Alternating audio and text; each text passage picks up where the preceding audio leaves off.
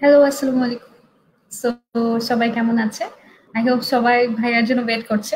So আমাদের আজকের লাইফটা একটু ডিফারেন্ট। রেগুলার অনেক ধরনের টপিক থাকে, অনেক কমিউনিকেশন থাকে।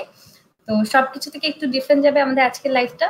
সো ইন দ্য মিন ওয়াইল ভাইয়া আসতে আসতে আমি জাস্ট কিছু কথা বলবো। আর তার আগে জাস্ট গিভ মি 30 সেকেন্ড, আইল বি ব্যাক।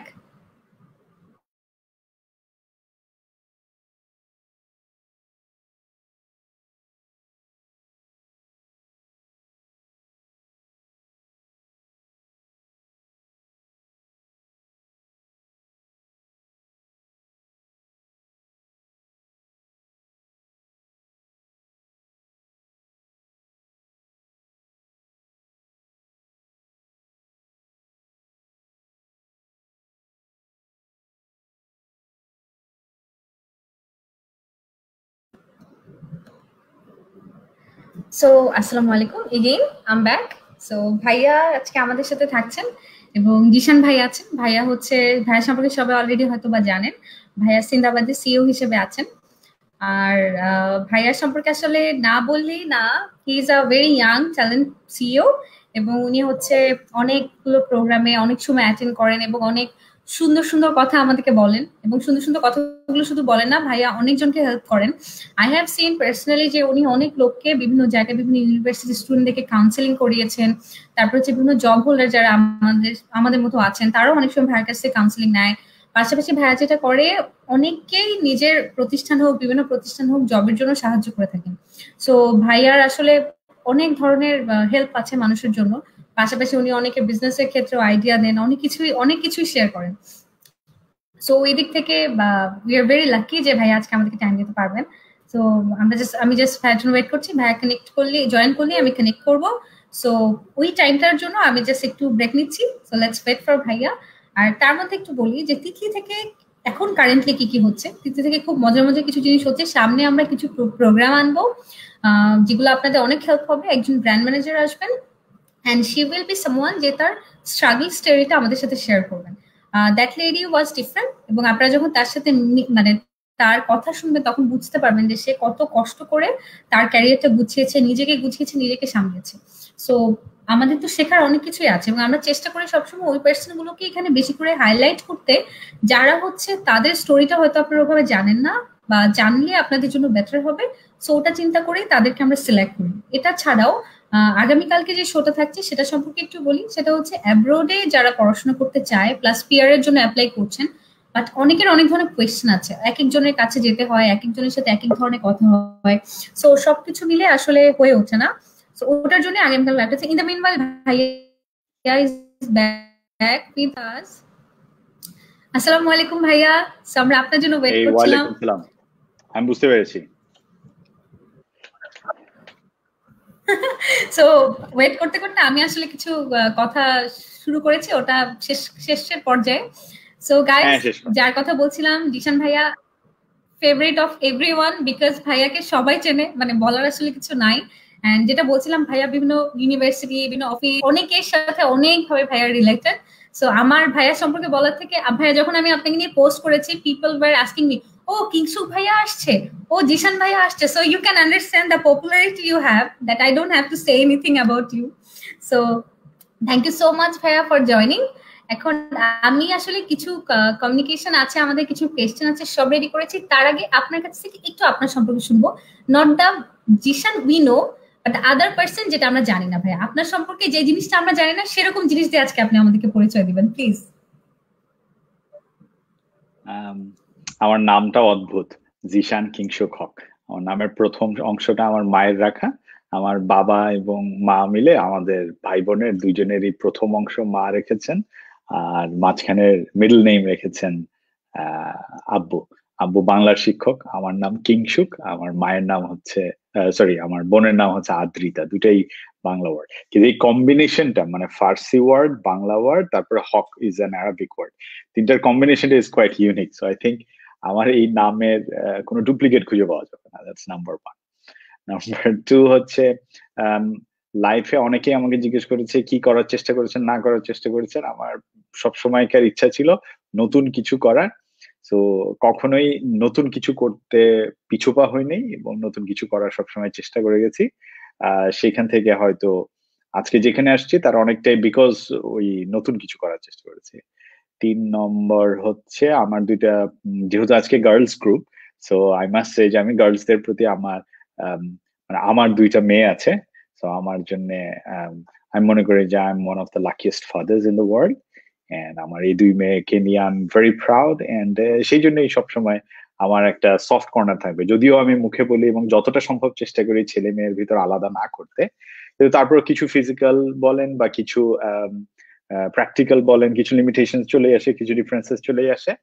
বা আমাকে যদি বলা হয় টু চুজ, আমি সবসময় মেয়েদের প্রতি মানে আমার মেয়েদেরকে দেখি, তো সো আমি আমি মনে করি যে দে আর special of the human race.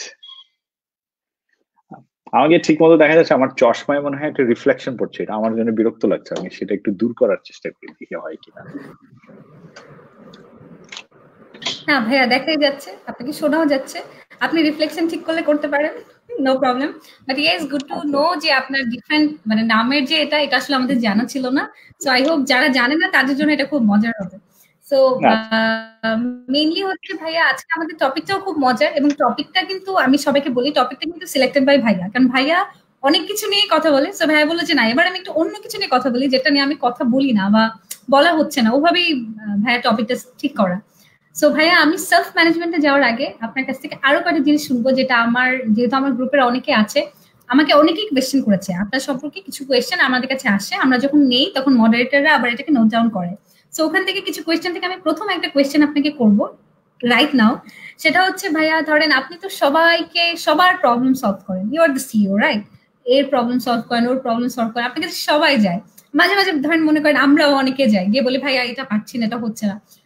এই ক্ষেত্রে আপনার প্রবলেমটা আসলে সলভ করে কে? সিইওরা উপরের দিকে যত মানে লেয়ারে উপরে উঠবেন তত একলা হবেন, জীবনের নিয়মই এটা। সেনাপতিরা সবসময় সবচেয়ে একলা হয়, রাজারা আরো একলা হয়, এটাই নিয়ম। সুতরাং আমাদের সমস্যা আমাদেরকে সমাধান করতে হয়, কিন্তু আমার কাছে যেটা মনে হয় যে লিডারশিপে আসলে প্রথমে হচ্ছে সমস্যাটা নিজের সমস্যা না করে কিভাবে টিমের সমস্যা বানিয়ে ফেলা যায়। কারণ যখন টিম এটাকে ওন করবে, না অন আ পজিটিভ নোট, যখন টিম এটাকে ওন করবে যে এটা আসলে টোটাল ইনস্টিটিউশনটারও, টোটাল প্রতিষ্ঠানটার একটা সমস্যা, এটা তাদের নিজেদের একটা সমস্যা, তখন সবাই মিলে এটাকে রিজলভ করার চেষ্টা করবে। আমি তোমার সাথে আসতে 2-3 মিনিট দেরি হয়েছে কালকে, কোনো একজন কাস্টমার তিনি অনলাইনে অর্ডার করছেন, এখন তো মানুষ নতুন নতুন আসছে অর্ডার করছে, তো একজন কাস্টমার 5টা অর্ডার করেছেন। তো তিনি 5টা অর্ডার করে এখন তিনি বলছেন ভাইয়া আমি 5টা অর্ডার করেছি, আমাকে 5টা আপনি একসাথে পাঠান, তাহলে আপনার 5টাতে আলাদা আলাদা যে ডেলিভারি চার্জ হলো সেটা হবে না। এটা হচ্ছে ওই যে মানে কিনতে গেছি, শাড়ি কিনে পছন্দ হয়েছে, কিন্তু এটা দেখার পরে প্ল্যানে ছিল একটা শাড়ি কিনবো, কিন্তু তারপর আরেকটা সালোয়ার কামিজ পছন্দ হয়েছে, পাশে একটা নতুন ডেকোরেশন পিস দেখেছি ওটাও নিয়ে নিয়েছি, কিন্তু এক একটা তলাতে এক একটা করে নিয়েছি। তো কাস্টমার এরকম কাজ করেছে। অ্যান্ড এখন কাস্টমারকে এই ইস্যুটাকে কিভাবে রিজলভ করা যায়, কাস্টমার আমাকে অ্যাপ্রোচ করছেন, যেহেতু আমাকে চিনেন, আমাকে বলছেন এটাকে করা যায়, তা আমি তো তাকে কিভাবে বোঝাবো যে দেখেন সিস্টেমে যখন একটা অর্ডার পড়েছে, আমি তো সিস্টেমে ঢুকে আমি তো ইআরপি তে আবার চেঞ্জ করতে পারি না, এত কিছু কেমনে বোঝাবো। তো আমি যখন এই বিষয়টা পুরোটা আমার টিমের সাথে শেয়ার করলাম, নট মানে সবাইকে না, যে 2-3 জনের সাথে শেয়ার করলাম, তারা নিজেরাই তখন বললো যে না, প্রথম কথা হচ্ছে কাস্টমারের স্যাটিসফ্যাকশনটা দরকার, এন্ড কাস্টমারকে কিভাবে রিজলভ করবো। এন্ড কাস্টমারকে যদি আমরা এখন অনলাইনে উদ্বুদ্ধ না করতে পারি, তাহলে তো পরে আমাদের কোম্পানির ব্যবসা বাড়বে না।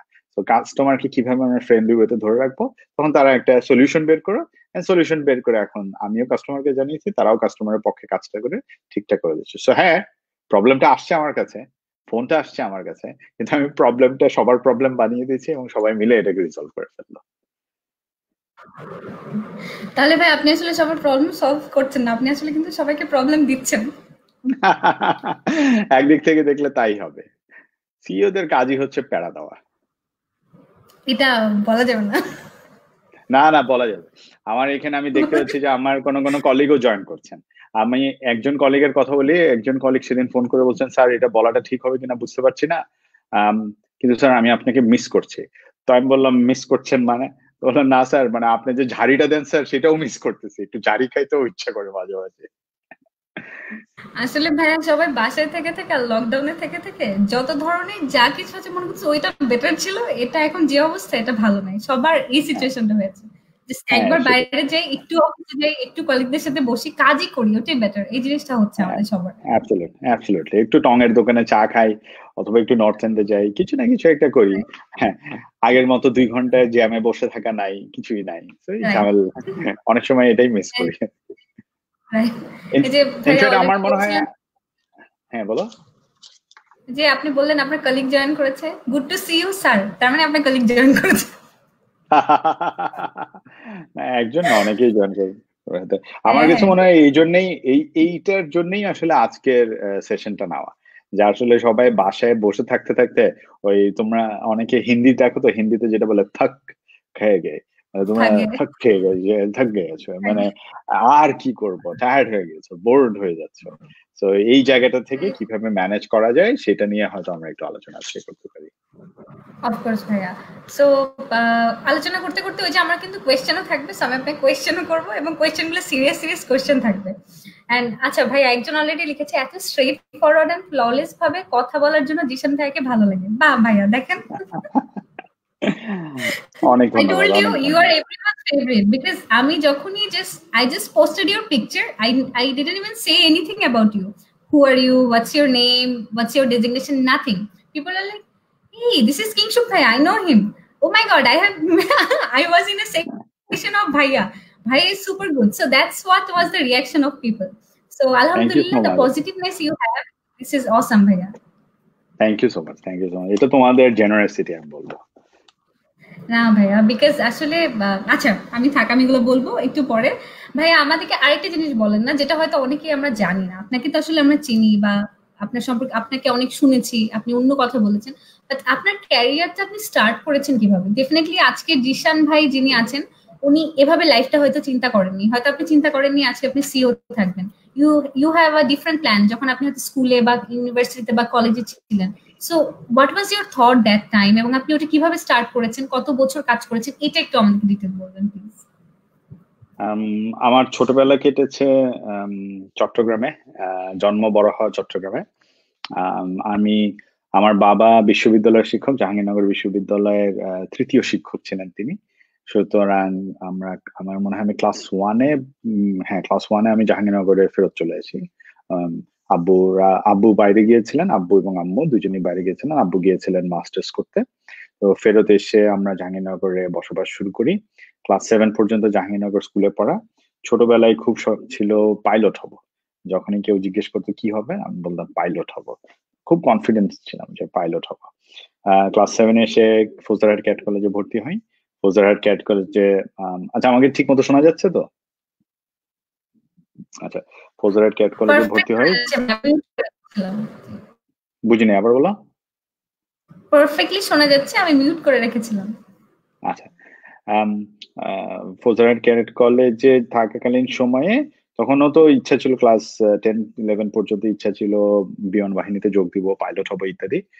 আম, একদম শেষ পর্যায়ে এসে কি কি ভূত মাথায় ঢুকে ওই সময়টায়, সর্ট অফ পিয়ার প্রেসার, এবং তখনকার একটা ট্রেন্ড ছিল যে না, ক্যাডেটরা সবাই আর্মিতে যায়, আর্মিতে যাওয়ার দরকার নাই, যেটা গতানুগতিক সেটা করব না, সেটা বাইরে করবো ইত্যাদি ইত্যাদি। শেষ পর্যন্ত আর আর্মিতে যাওয়া হয় নাই, যদিও বিসিএস, সরি, আইএসএসবি দিয়েছি, কিন্তু আর হয় নাই। তারপরে আমরা ফের, আমি অনেকটা দুম করে একদমই, মানে জাস্ট 2 দিনের ডিসিশনে বিবিএ তে ভর্তি হয়ে যাই। আইবি এর বিবিএ। মানে আমি বিবিএ পরীক্ষা হবে, আম্মু আমাকে বলবে এই বিবিএ দিবা? তো আমি বললাম হ্যাঁ, বিবিএ তে কি হয়? বললো bachelor of business administration. I am talking about 1993-র কথা। সো বিবিএ পড়বো, কি জিনিস এটা, হ্যান ত্যান এগুলো এইভাবে হাসে না, আমি যথেষ্ট বুড়া, আমি বুঝছি এটা তোমার হাসি দেখে। আহ so আমি বলেছি যে বিবিএ কেমনে কি হয়, আব্বুকে গিয়ে জিজ্ঞেস করলাম। তো আব্বু বললো বিবিএ পড়লে তুমি এসি রুমে বসে তুমি লোকজনকে দাবড়াইতে পারবা। তো এটা বললাম, আমি বললাম এটা ভালোই, তো বিবিএ পড়া যায়। তো আমাদের একজন ফার্স্ট ব্যাচের একজন ভাই ছিল, নাবিল ভাই। আম, তার বাবা আবার পিসি ছিলেন, পরে হয়েছেন। তো নাবিল ভাই আমাকে বললেন যে, আমি তাকে বললাম যে ভাই জিনিসটা কেমনে করা যায়, আপনি তো পড়ছেন, হোয়াট আর দ্য ভর্তি পরীক্ষার ইয়ে কি, এটসেট্রা এটসেট্রা। নাবিল ভাই বললেন তুমি কোচিং করেছো? আমি বললাম না, কোচিং করি নাই। তো নাবিল ভাই বাসে উঠে চলে যাচ্ছিলেন, উনি যখন উঠছিলেন ওই মুহূর্তে আমি তাকে এটা জিজ্ঞেস করছিলাম। আমি কোচিং করি নাই শুনে উনি বাস থেকে নেমে গেলেন যে ভাই বাস যাক। জিশান ভাই, জিশান তুমি কিংশুক, আমাকে তো ডাক নামে কিংশুক বলে, যে তুমি কেন এটা করো নাই, ইয়ে করো নাই, কোচিং করো নাই। তারপর উনি তখন আমাকে বললেন যে তোমার তার মাত্র 4-5 দিন আছে, আমি তোমাকে এটা এটা এটা এটা এটা দিচ্ছি, সেটার এগেনস্টে তখন ইয়ে দেওয়া হয়, কি বলে, উনি আমাকে টুকটাক কোচিং দেন। তো অনেক একদম দুম করেই আমি বিবিএ করে থাকি। আইবিএ তে পড়াকালীন অবস্থাটা আমাকে অনেক দূর গড়েছে, এই বিষয়ে কোনো সন্দেহ নাই। বিবিএ এর ইনটেকটা বেটার, মানে ডেফিনেটলি এমবিএ থেকে মোর কম্পিটিটিভ ছিল, সুতরাং বিবিএ এর ইনটেকটা খুব ভালো ছিল। We got the best of our faculties etcetera. BBA শেষ করে আগেইন দুম করেই একদম কথা নাই বার্তা নেই, ইচ্ছা ছিল ব্যাংকার হবো, এমএক্স কিংবা স্ট্যান্ডার্ড কিংবা নাম সর্বস্ব বড় সড়ো পলিশ জায়গায় যাব। তখন তো রবি আজিয়াটা আসে নাই, একটেল আসে নাই তখনও ঠিক মতো। আই এম টকিং অ্যাবাউট 98 এর কথা, 97-98 এর কথা। সো কি করব, এই সে ব্যাংক এমএক্স এ যাবে, আমার মামা এমএক্স এ আছেন, হ্যান ত্যান। ব্যাংকের থেকে উড়ে এসে কিভাবে একটা গ্রাজুয়েশন প্রোগ্রাম আয়োজন করেছিলাম, সেখান থেকে ধুম করে ইউনিফ্রেন্ড লিমিটেড একটা বিজ্ঞাপনী সংস্থা বললো যে চলে আসো আমাদের এখানে। আমি যাবো কি যাবো না, তো আব্বুকে গিয়ে আগেই জিজ্ঞেস করলাম। আব্বু বললো বিজ্ঞাপনী সংস্থা একটা ভালো জিনিস হবে, তুমি কলেজে কলেজ কালচার প্রিফেক্ট ছিল, তোমার সাংস্কৃতিক জিনিসগুলো এখানে কাজে লাগবে, এক। আর দুই হচ্ছে তোমার কাছ থেকে আমার একটাই চাওয়া যে তুমি শেষ পর্যন্ত শিক্ষকের ছেলে হিসেবে অ্যাটলিস্ট মাস্টার্সটা আমাকে কমপ্লিট করে দিও। মাস্টার্স কমপ্লিট করার আগে পর্যন্ত তুমি যে কোনো এক্সপেরিমেন্ট করতে পারো। উইচ ইজ ওয়ার তখন আমি এক্সপেরিমেন্ট হিসেবে বললাম যে ঠিক আছে তাহলে তুমি বিজ্ঞাপনী সংস্থায় জয়েন করো। বিজ্ঞাপনী সংস্থায় জয়েন করলাম। জয়েন করার সময় একটা চিন্তা ছিল যে আর এটা হচ্ছে আমার টিচার ফারহাত আনোয়ার স্যার আমাকে বলেছিলেন তুমি জয়েন করো। উনি ইনফ্যাক্ট বলেছিলেন কিংশুক তোমাকে ওরা পছন্দ করেছে, তুমি কি এখানে জয়েন করবা। আমি বললাম স্যার ওনারা তো বেতন দিতে পারবে না, বিজ্ঞাপনী সংস্থা তো 7-8 হাজার টাকা বেতন দিবে, আমি তো এমএক্স এ গেলে 15 থেকে 17 হাজার টাকা বেতন, আর হেভি ভাবটা ছিল আর কি। তো স্যার বললো বেতনের ব্যাপারটা পরে, আমার মনে হয় কাজের জায়গাটা আগে। আমি বললাম স্যার এগুলো আপনারা স্যারদের মতো বলবেন, আমরা তো স্যার টাকা বুঝছি। স্যার তখন আমাকে সংক্ষিপ্ত একটি আমাকে মানে আমার আরেকটা ক্লাস নিয়ে নিলেন। তো ইস্যুটা হচ্ছে শেষ পর্যন্ত ইউনিট্রেন্ডে জয়েন করলাম, খুব বেশি খারাপ বেতনে জয়েন করিনি, আই উইল বি অনেস্ট। এবং ওইখানে খারাপ বেতনে জয়েন না করাটা সেটা আবার ইউনিট্রেন্ডে ভালো একটা ইম্প্যাক্ট ফেলে। তারা যখন ভেতরে ভেতরে তো সবাই বুঝে গেছে, জেনে গেছে যে ঠিক আছে একে তো অনেক বেতন দিয়ে নেওয়া হয়েছে। হ্যাঁ হয়তো স্ট্যান্ডার্ডের সমান বেতন দেওয়া হয় নাই, কিন্তু কাছাকাছি একটা বেতন দেওয়া হয়েছে। এই বেতন 12,000 টাকা মনে হয় দেওয়া হয়েছিল তখন, আর সামথিং লাইক দ্যাট। সো এইটা লোকজনকে খুব আপসেট করে। এবং আমার এখনো মনে আছে ইউনিট্রেন্ডের সেকেন্ড দিন আমি কাজ করছি, আমাকে দেওয়া হয় ক্রিয়েটিভ ডিপার্টমেন্টে। বিবিএ করা একটা ছেলে ক্রিয়েটিভে ফেলে দেওয়া হয়েছে, কারণ বস যিনি ছিলেন মনির বসের ধারণা হয়েছে বিবিএটাই, মানে সরি, আমার মনের জায়গাটা আসলে সংস্কৃতিতে, so I should be into creative rather than client service or anything else. আমার এখনো মনে আছে যে ডে 2 মানে সেকেন্ড ডে তে আমি একটা বিজ্ঞাপন দেখছি এবং সেখানে আমি কিছু কমেন্টস দিচ্ছিলাম, ফিলিপস এর ফুল পেজ অ্যাডভার্টাইজমেন্ট, এটা ঠিক, এটা বেঠিক, এটা এইভাবে না করে এইভাবে করলে কেমন হয়, ইত্যাদি ইত্যাদি। তো ম্যাক বস তো বুঝে গেলেন যে অ্যাকচুয়ালি আমি ভ্যালিড ইনপুটস দিচ্ছি, আমি কনজিউমার সাইড দেখে ইনপুট দিচ্ছি। তো যিনি ক্রিয়েটিভ, যিনি ভিজুয়ালাইজার ছিলেন, তিনি চেতে গেলেন। তিনি বললেন ও কি কমেন্ট দিবে, ওর কপির কেমনে কমেন্ট দিবে, ওর কি কোনো বাংলা লিটারেচারের ডিগ্রি আছে, ও ভিজুয়ালের কেমনে কমেন্ট দিবে, ও কি চারুকলা ইনস্টিটিউট থেকে কাজ করে আসছে, ও ব্যাচেলার ডিগ্রি পাস করে আসছে, ওকে ভুল জায়গায় বসানো হয়েছে। এই সেই আমার এখনো মনে আছে। বাট আলহামদুলিল্লাহ 2 বছর পরে সেই সিনিয়র ভিজুয়ালাইজারই পরে আর্ট ডিরেক্টর হলেন, এবং তিনি সবসময় একটা নতুন জিনিস তৈরি হলে এরকম করে এসে আমার পাশে থ্রো করে দিতেন, যে বলতেন দেখতো জিনিসটা ভালো হয়েছে কিনা। মানে আসলে উনি জানতে চাচ্ছেন যে আমার ইনপুটটা কি। তো এই আস্তে আস্তে হয়ে যায়, আমার মনে হয় যে কাজ দেখাতে পারলে হয়ে যায়। ইউনিট্রেন্ডের পরে কিছুদিনের জন্য বিরতি, ওই সময়টা কনসালটেন্সি করলাম, বিরতি কারণ হচ্ছে আমি 2বার এমবিএ তে ভর্তি হতে হয়েছে আইবিএ তে। প্রথমবার ভর্তি হয়ে ঠিক মতো কন্টিনিউ করতে পারিনি, বাদ পড়ে গিয়েছে। সেকেন্ড বার যখন আবার এমবিএ ভর্তি পরীক্ষা দিয়ে ঢুকতে গিয়েছি, তখন আমাকে জিজ্ঞেস করলো এবার কি তোমরা ক্লাস কমপ্লিট করবা, নুরুর রহমান স্যার আমাদেরকে জিজ্ঞেস করছেন ক্লাস কি কমপ্লিট করবা নাকি আরেকটা সিট আবার নষ্ট করবা। আমরা বলছি না স্যার সিট নষ্ট করবো না, এবার সত্যি সত্যি কমপ্লিট করবো এমবিএটা। তারপরে ভর্তি হলাম। তো ওই এমবিএ শেষ দিকে এসে খুঁড়িয়ে খুঁড়িয়ে চলছিলাম, কাজের জন্য এমবিএ তে ঠিক মতো সময় দিচ্ছিলাম না। ওই যে তখন আব্বু বললো যে তোমার মনে হয় কাজ থেকে অবসর নেই, তোমার লাস্ট সেমিস্টারটা ঠিকঠাক মতো করা উচিত। That's what I did. তারপরে হোলসিম সিমেন্টে জয়েন করলাম। হোলসিম সিমেন্ট থেকে রিজনাল ব্র্যান্ড ম্যানেজমেন্টের হেড হিসেবে দেশের বাইরে ছিলাম। প্রথমে বাংলাদেশে মার্কেটিং এর কাজকর্ম, তারপরে রিজিয়নাল কাজ হেড হয়েছি, তারপরে দেশে ফেরত আসলাম। দেশে ফেরত এসে এমজিএস গ্রুপে জয়েন করলাম। এমজিএস গ্রুপ কংগ্লোমারেট অনেক টুকটাক টুকটাক মজার কাজ করেছি। এমজিএস গ্রুপে 2 বছরও যাই নাই, কিন্তু 2 বছরের মনে হয় 5 বছরের কাজ করে ফেলেছি। চিটং পোর্টে মেশিন, এক্সরে মেশিন বসানো থেকে শুরু করে মংলা পোর্টে কিভাবে মংলা পোর্টকে উজ্জীবিত করা যায়, একটা ফিডার বেসের লাইন তৈরি করলাম। দেশের বাইরে 6টা অফিস তৈরি করলাম, ন্যান্ডোজ আনলাম, রেডিও ফুর্তি তৈরি করলাম, বারিস্তার সাথে কন্ট্রাক্ট করলাম। তো অনেক কিছু, মানে এমজিএস গ্রুপ ওয়াজ স্প্লেন্ডেড। এমজিএস গ্রুপের পরে ওখান থেকে হচ্ছে ওয়ারিদ টেলিকম। ওয়ারিদ টেলিকমে আমরা লঞ্চ করলাম, I was the head of marketing. সেখান থেকে ওয়ারিদ টেলিকম শেষ করে তারপরে হচ্ছে ব্র্যাক ব্যাংক। ওয়ারিদ টেলিকম যখন এয়ারটেল হয়ে গেল, তখন ব্র্যাক ব্যাংকে গেলাম, প্রথম ব্যাংক। কিন্তু আমার কাছে ভালো লাগছে যে ব্যাংকটার অ্যাপ্রোচটা ছিল মোর অফ এসএমই, একটা ভ্যালু বেসড একটা অ্যাপ্রোচ ছিল। এই জিনিসটা আমার কাছে খুব ইন্টারেস্টিং লেগেছে, আর আমার কাছে মনে হয়েছে যে ব্যাংকটা আমাকে ইন্টারেস্টিং কাজ করতে দেবে। সো আই স্টার্টেড, অ্যান্ড আলহামদুলিল্লাহ that really was major area. Again BRAC ব্যাংকে অনেক কিছু করেছি আমি, সাধারণ মার্কেটিং থেকে শুরু করার পরে ব্যাংকে মার্কেটিং, পিআর এগুলো হচ্ছে একটা সেকেন্ডারি ফাংশন। এখানে ব্যাংকে খুব একটা কাজে লাগে না, ব্যাংকে সামনের দিকের জিনিসপত্র কাজে লাগে। বাট সো সাপোর্ট ফাংশনের মতো একটা সেকেন্ড ক্লাস সিটিজেনশিপ দেওয়া হয়। আমি সেকেন্ড ক্লাস সিটিজেনশিপ থেকেও আমি ফার্স্ট ক্লাস সিটিজেনশিপের কাজকর্ম করতে পেরেছি, এবং আস্তে আস্তে আরো 2-3টা ডিপার্টমেন্ট আমাকে দেওয়া হয়, এবং লাস্টের ডিপার্টমেন্টটা ছিল process engineering, which was sort of Swat team. ব্যাংকের পুরোটা দেখতে হবে, দেখতে হবে কোথায় কি কি প্রবলেম আছে, এটাকে ঠিক করে ফেলা যায় কিনা। It's a very quick team. এখান থেকে অনেক মজার কাজ করেছি। ব্র্যাক ব্যাংকে থাকাকালীন সময় বিকাশের লঞ্চের সাথে ওতপ্রোতভাবে জড়িত ছিলাম একদম শুরুর দিকে। এই তো, তারপরে মনে হলো যে ব্যাংক এবং বড় কোম্পানি, টেলকো ইত্যাদিতে প্রচুর পরিমাণে পলিটিক্স। মনে হলো আমি আসলে এত পলিটিক্সে থাকতে পারবো না। কোনো একজন ভেন্ডারকে হয়তো আমি ঠিক মতো, মানে তার কাজের জন্য হয়তো ঠিক আমার মূল্যায়নে হয়তো তার কাজ হয়নি, তিনি হয়তো আরো উপরওয়ালা কারোর সাথে হয়তো পরিচিত, আমার নামে অনেক কিছু হলো ইত্যাদি ইত্যাদি, কর্পোরেট পলিটিক্স যেরকম হয় আর কি। কর্পোরেট পলিটিক্স থেকে তখন আমার মনে হলো যে না, এক হচ্ছে পলিটিক্স, আরেকটা হচ্ছে আমার কাছে মনে হলো যে আসলে ব্যাংকে যতটুকু আমার দেয়ার প্রায় ততটুকু আমি দিয়ে ফেলেছি। আমার কাছে মনে হলো এখন নতুন কিছু যদি আমি করতে চাই, আমার হয়তো ব্যবসায়িক কিছু একটা করা যেতে পারে। তো ব্যবসায়িক কিছু করলে আমার কাছে মনে হলো যে আমি তো তখন প্রায় 40-এর কাছাকাছি চলে আসছে, আমার মনে হলো এখনই আমার মোক্ষম সময়, লাস্ট সময়। আমি এখন হয়তো ট্রাই করলে যদি ফেল করি 2-3 বছর পরে, I can always come back to job. But আমি যদি আরো 5 বছর পরে করি তখন হয়তো I won't be able to.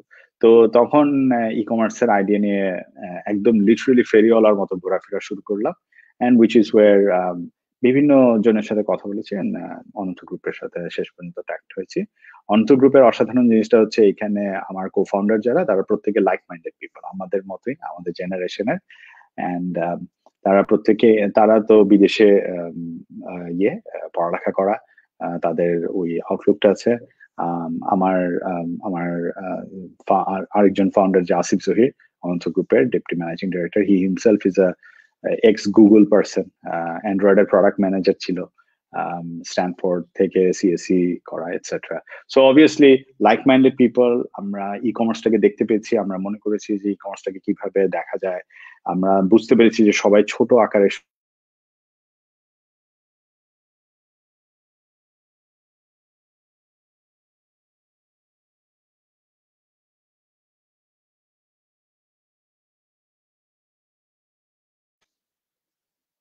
মাঝখানে কেটে গিয়েছিল, রাইট?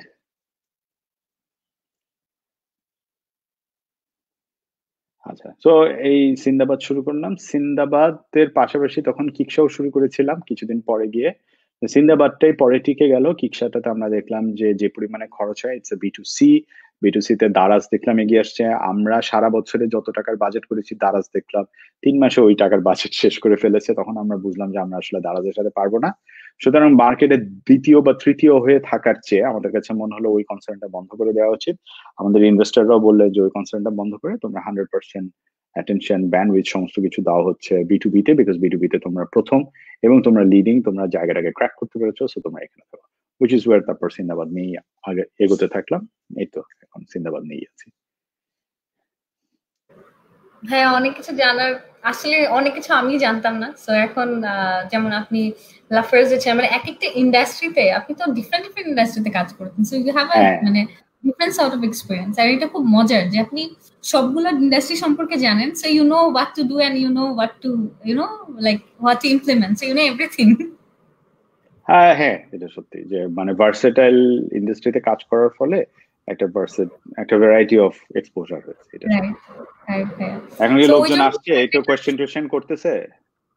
এখানে আমার কাছে কোয়েশ্চেন আছে 12টা, মানে আমরা আগে কোয়েশ্চেন দিয়ে নেই গ্রুপ থেকে, যে যারা যারা ও কোয়েশ্চেন করতে চায় তারপর ওগুলো আমাকে করে, ওগুলো রাখে। তার মধ্যে আপনাকে, আপনার প্রশংসা করছে লোকজন বেশি, যেমন you are the best CO ever, we are so proud of you and we are so lucky that we got the opportunity to work with you. তারপরে good to C you sir, মানে sir good to C you, you are the best, এগুলো ভাইয়া থাকবে।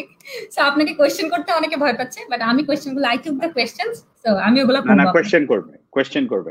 আমার আসলে এখানে আসার আজকে কারণটাই হচ্ছে, আমার কাছে মনে হয়েছে যে লকডাউনের সময় আমি একটু ব্যাকগ্রাউন্ডটা বলে দিই সো দ্যাট সবাই একটু বুঝতে পারে। আমি শুধু, জি তুমি ভাই। আরো সুন্দর করে হয়তো আমি আসার আগেই বলেছো। লকডাউনে আমরা সবাই বাসায় আছি এবং এটা একটা নতুন রিয়ালিটি। লকডাউনের সময় বাসায় থাকাটা ছেলেদের জন্য একরকম, মেয়েদের জন্য আরেক রকম। আমার কাছে মনে হয়েছে যে হয়তো তিতলির মাধ্যমে এখানে যে মেয়েরা আছে তারা হয়তো একটু বুঝতে পারবে, জানতে চাইতে পারবে, তারা হয়তো একটু মানে তাদের জন্য আসলে চ্যালেঞ্জ গুলি অনেক বেশি, অনেক ভার্সেটাইল। তো তাদের জন্য কি করা যায় না করা যায় সেই জিনিসটা নিয়ে হয়তো একটু কথা বলা যায়, সেই জন্যই আমি আসা।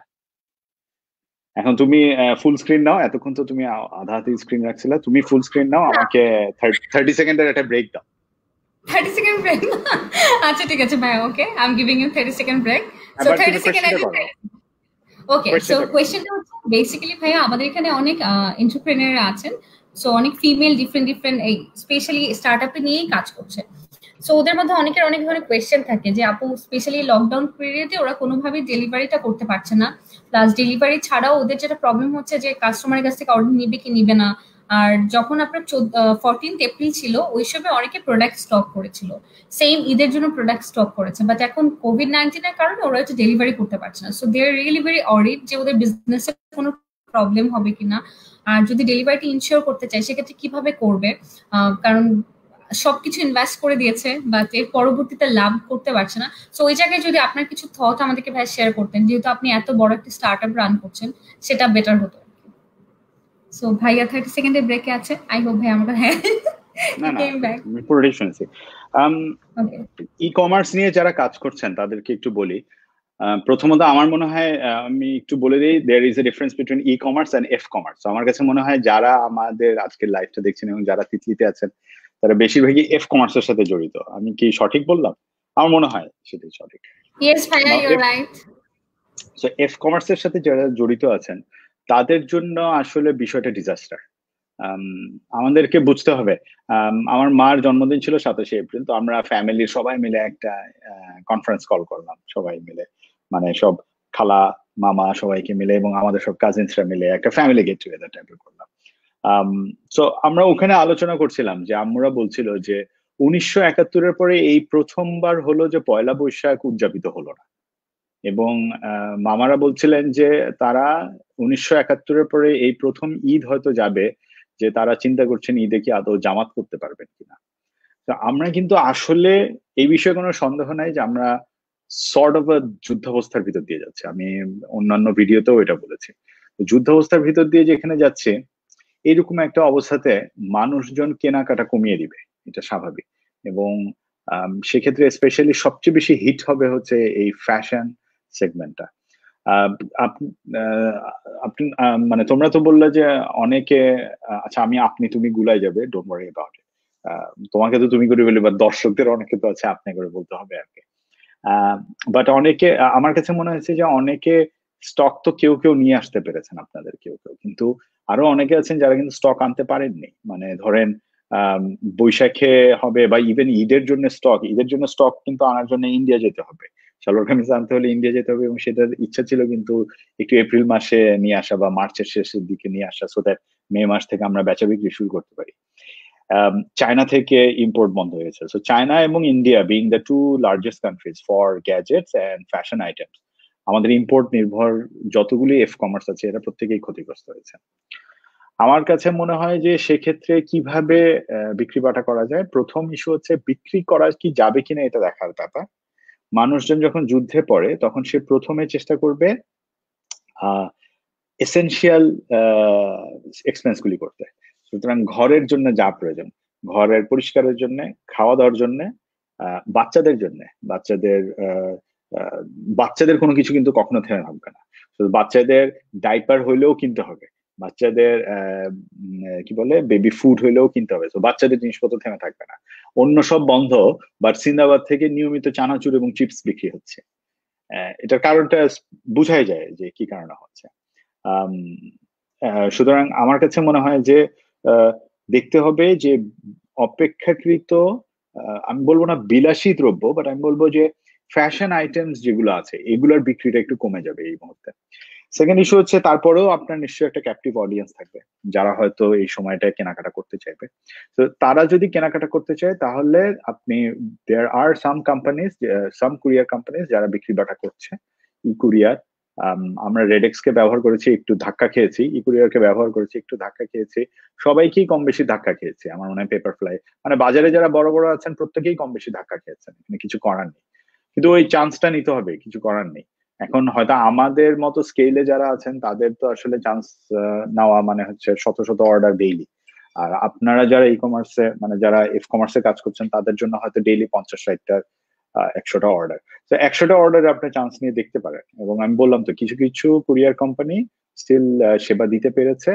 হ্যাঁ, প্রথম 2-3 সপ্তাহ মার্চের আমি বলবো 25-26 তারিখ থেকে শুরু করে এপ্রিলের মাঝামাঝি পর্যন্ত আসলে ব্যবসা ছিল না, এটা কিছু করার নেই, এটা হয়েছে। তবে এখন আপনারা কিছু কিছু কোম্পানি আছে যাদের সাথে আপনারা ব্যবসা করতে পারবেন, তাদের মাধ্যমে মালামাল পাঠাতে পারবেন। আমার এখনো ক্ষীণ একটা সরি মানে ক্ষীণ বলবো না, আমার একটা আশা আছে যে এই বছর মানে নুসরাত জাহান তৃষা হয়তো গত ঈদে হয়তো 6টা ড্রেস কিনছে, অথবা 9টা ড্রেস কিনছে ঈদের 3 দিনে, তিনটা তিনটা তিনটা করে পড়ার জন্য। এই বছর 9টা ঈদের ড্রেস না কিনলেও 2টা কি কিনবে না, একটা কি কিনবে না, হয়তো সে কিনবে। নিজের জন্য না কিনলেও হয়তো সে চেষ্টা করবে মায়ের জন্য কেনার, বা হয়তো চেষ্টা করবে আহ পছন্দের কারোর জন্য কেনার। সো একদম যে সেল জিরো হবে এটা আমার মনে হচ্ছে না, স্পেশালি শহর অঞ্চলে। এবং যারা আমরা এই আজকে এটা দেখছি তারা হয়তো আমরা কিছু পরিমাণে হলেও ব্যবসা পাবো। আমার কাছে মনে হয় ওইটাকে মাথায় রেখে ব্যবসাটা চালান।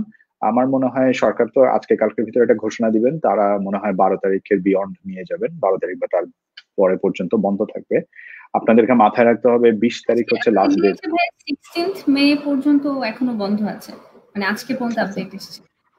আচ্ছা আচ্ছা। তো আপনাদেরকে এখন একটা মাথায় রাখতে হবে যে 20শে মে হচ্ছে লাস্ট ডেলিভারি ডেট। 20 তারিখের পরে 21, 22, 23 শুক্র শনি রবি সবে কদরের ছুটি ইত্যাদি ইত্যাদি এগুলো শুরু হয়ে যাবে। সুতরাং 20 তারিখের ভিতর যা ডেলিভারি শেষ করতে হবে, তাহলে তার মানে হচ্ছে আপনার 16 তারিখের ভিতর লাস্ট বিক্রি বাটা শেষ করতে হবে, 15-16 তারিখের ভিতর। আর এই বছর তো আর ঈদের ড্রেস দিয়ে অল্টার করানোর কোনো উপায় নেই, সুতরাং এটা একটা ঝামেলা হবে। তো আমার মনে হয় ওইভাবে প্ল্যান করে এই সপ্তাহটাই আসলে পাওয়া যাবে প্রপারলি বিক্রি বাটা করার জন্য একটু পুশ করা। সেটার জন্য আমার যেটা মনে হয় ই কমার্সে যারা আছে তাদেরকে এক্সট্রা একটু এফর্ট নিতে হবে। বেছে বেছে কাস্টমারের লিস্ট বের করা যেতে পারে, কোন কোন আমার কাস্টমার আগে কিনেছেন সেই লিস্টগুলি বের করলে, আমরা এটাকে বলি কোহোর্ট অ্যানালাইসিস। কোহোর্ট অ্যানালাইসিস করে আপনি দেখতে পারেন যে কোন কোন কাস্টমার গত 3 মাস ধরে কেনাকাটা করেছে। এই ডেটাটা যদি একটু বসে বসে, এত কমপ্লিকেট করার দরকার নেই, সাধারণ একটা নোটপ্যাডে বসে বসে লিখে ফেলেন, আচ্ছা আমার কোন কোন কাস্টমার গত 4-5 মাস ধরে কেনাকাটা করেছে। এই কাস্টমার গুলোকে ধরে ধরে একটু ফোন দেন, একটা টেক্সট করেন, একটা ফোন দেন, একটু কি খবর না খবর, এটা কি দেখেছেন না দেখেছেন। আগে হয়তো আগ বাড়িয়ে বলতে হতো না, আগে হয়তো একটা জেনারেল পোস্ট দিলেই হতো।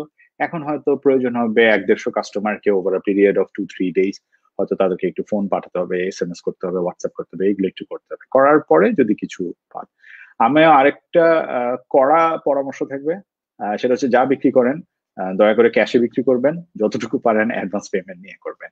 এই মুহূর্তে মানুষের হাতে টাকা পয়সা কম, অনেকেরই ক্যারিয়ারে অনেকেরই বেতন কম পাচ্ছেন, অনেক কোম্পানি বেতন কম দিতে বাধ্য হচ্ছেন, অনেকের হয়তো চাকরি এদিক সেদিক নাই হয়ে যাবে, অনেক দিক থেকে মানুষ চাপে পড়বেন। আমি বলছি এটা একটা যুদ্ধ অবস্থা।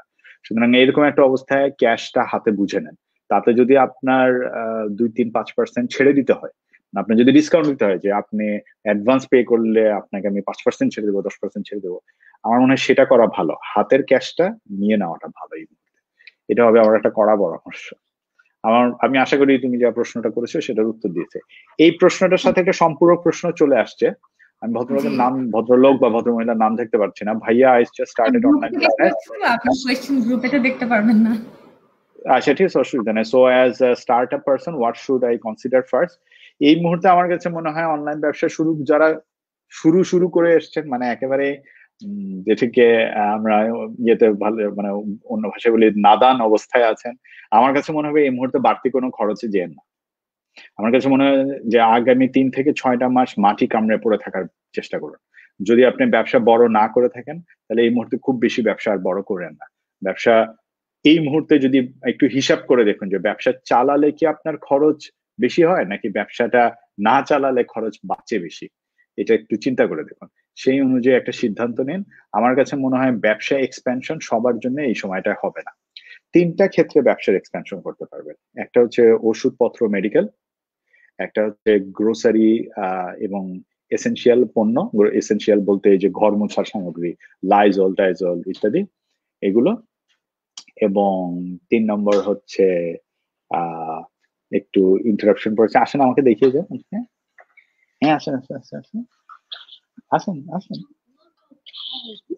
আমার মেয়ে বলে কি শি ডাজন্ট লুক ওকে, এখানে আসেন, ইউ লুক, এই লুক পারফেক্ট। আসেন আসেন, আমার জন্য সে চা নিয়ে এসছে। হ্যালো হ্যালো, সবাই ফিমেল, কোনো সমস্যা নেই, সে হাই। আচ্ছা ঠিক আছে, চলো চলে যাবে। থ্যাংক ইউ আম্মা, আমার জন্য চা নিয়ে এসছে। আচ্ছা, আমি যেটা বলছিলাম, আমার কাছে মনে হয় যে এই মুহূর্তে 3 থেকে 6 মাস একটু টিকে থাকার মাস। এই টিকে থাকার মাসটাতে খরচাপাতি যত কম করা যায় 3টা বিষয় চলবে।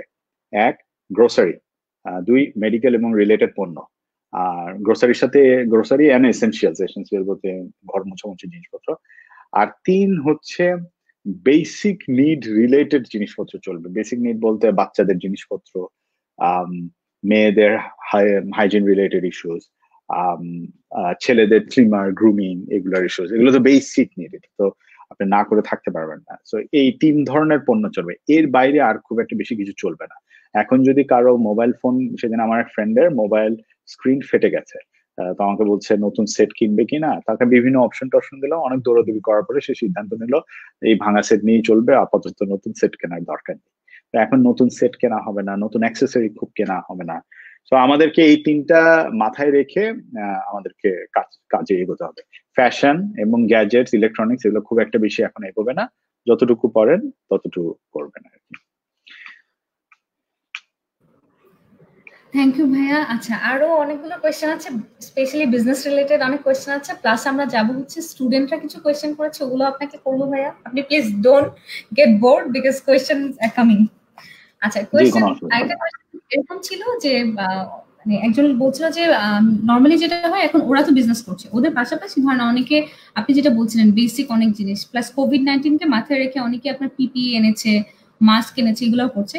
এটার পাশাপাশি দেখা যাচ্ছে আবার অনেক জব হোল্ডার যারা আছেন মানে এই মার্কেটে অনেকজনই পিপিই আর কোভিড-19 এর ইস্যুর কারণে আপনার মাস্ক নিয়েও নেমে গেছে, প্লাস হচ্ছে হ্যান্ড স্যানিটাইজার নিয়ে নেমে গেছে। সো প্রচুর এই মার্কেটটাতে প্রচুর লোক হয়েছে।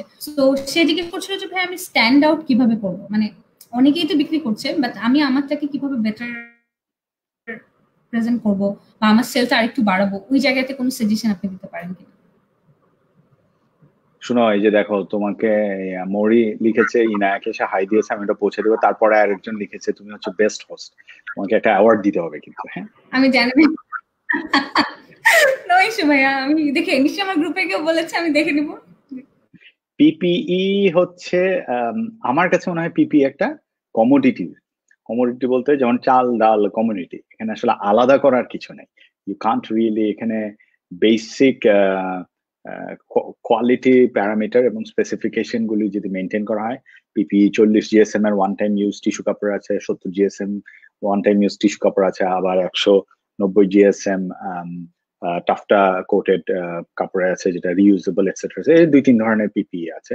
আবার পিপিই WHO স্ট্যান্ডার্ডে পিপি কিংবা বুয়েট অ্যালুমনাই অ্যাসোসিয়েশন থেকে যেটা দিয়েছে ইত্যাদি, ওই পিপি গুলোর কাটিং স্টাইল একরকম, ওগুলার কাটিং স্টাইল পেছন দিয়ে বা পাশ দিয়ে অন্যরকম। আবার বাজারের রেগুলার যে পিপি আসতেছে সেগুলো হচ্ছে সামনে দিয়ে, এই ধরনের। তো বাট এই কয়টাই, মানে so it's a standard item, এখানে ডিফারেন্সিয়েশনের কিছু নাই। পিপি যারা বিক্রি করছে তাদেরকে মাথায় নিতে হবে যে এটা তারা একটা উইন্ডফল গেইন করছে। উইন্ডফল গেইন বলতে এই মুহূর্তে একটা ক্রাইসিস চলছে, এই ক্রাইসিসটাতে প্রয়োজন আছে বলে মানুষজন কিনছেন এবং বিক্রি হচ্ছে। আজ থেকে 6 মাস পরে এটা বিক্রি হবে না। তো এই 6 মাসের জন্য এটা একটা কমোডিটি আইটেম, এটা এইভাবেই বিক্রি হবে, এখানে কিছু করার নেই। এখানে ডিফারেন্সিয়েশনের একমাত্র সুযোগ কমোডিটিতে একমাত্র সুযোগ হচ্ছে কনসিস্টেন্ট কোয়ালিটি দেওয়া আর সার্ভিসটা এনশোর করা। সো কনসিস্টেন্ট কোয়ালিটি বলতে আমি মনে করি যে আপনি যদি পরিষ্কার দেখিয়ে দিতে পারেন আপনার পিপিই কিভাবে স্ট্যান্ডার্ড মেনে চলছে, আপনার পিপিই কোত্থেকে তৈরি করা হচ্ছে বা কোয়ালিটি কিভাবে করা হচ্ছে, যদি ক্লোজ শট দিয়ে সুন্দর করে পিপি এর কোয়ালিটিটা দেখাতে পারেন ইত্যাদি ইত্যাদি, এইটা হচ্ছে একটা, মানে তাহলে আপনি অ্যাটলিস্ট কোয়ালিটিটাতে যে আপনি ঠিক আছেন, আপনার স্ট্যান্ডার্ড এন্ড স্পেসিফিকেশন ঠিক আছে, এটা আপনি এস্টাবলিশ করে দেন। আর 2 নম্বর হচ্ছে অর্ডারটা আজকে দিয়ে যদি আপনি কাল পরশুর ভিতর পৌঁছে দিতে পারেন, তাহলেই মানুষ তখন সার্ভিসটা যেহেতু ভালো হবে, আপনি যদি একটু রেসপন্সিভ থাকতে পারেন তাহলে ভালো হবে। অনেক লোকজন কিন্তু পিপির জন্য সিন্দাবাদ.com-এ টেক্সট করে, তারা ইয়েতে কি বলে মেসেঞ্জারে নক করে, তারা কিন্তু জানে না। সুতরাং তাদেরকে তখন বলে দিতে হয় যে পিপি ভাইয়া 3 ধরনের আছে, সস্তাটা হচ্ছে ওয়ান টাইম ইউজ, দামিটা হচ্ছে multiple time use. Multiple time ইউজটারও আবার কিছু লিমিটেশন আছে, ওটা 3-4 দিন পরে বা কয়বার 3-4 বার ব্যবহারের পরে আর আমরা রেকমেন্ড করি না করতে ইত্যাদি ইত্যাদি, এই জিনিসগুলো বলে দিতে হবে। আমার কাছে মনে হয় এই ইন্টারাকশনটা যদি কাস্টমারের সাথে রাখা যায়, কাস্টমার সেটাকেও একটা সার্ভিস অ্যাসপেক্ট হিসেবে দেখবে। সো এগেইন কমোডিটি উইন করার দুইটা মেজর ইস্যু, একটা হচ্ছে গিয়ে কোয়ালিটি আর একটা হচ্ছে সার্ভিস। এই দুইটা ইম্পেকেবল থাকলে তাহলে পিপি বা মাস্ক বা এগুলো চালাতে পারবে। মাস্কের ক্ষেত্রে আমার একটা স্ট্রং রেকমেন্ডেশন হবে, মাস্ক আপনারা হয়তো জানেন যে মাস্ক সার্টিফাইড সিই লেখা মাস্ক আসে। এখন বাংলাদেশে কোনো সিই মাস্ক নাই, বাংলাদেশের কোনো কোম্পানি সিই মাস্ক তৈরি করছে না, সার্টিফাইড মাস্ক তৈরি করছে না। বাংলাদেশে আসলে কখনোই আমরা ওইভাবে মাস্ক তৈরি করতাম না, আমরা শার্ট প্যান্ট এগুলো বানিয়ে আসছি। আমরা কিন্তু টিপিক্যালি একটা গার্মেন্টস ইন্ডাস্ট্রির দেশ, আমরা মাস্ক প্রোডাকশনে কখনো যাই নাই।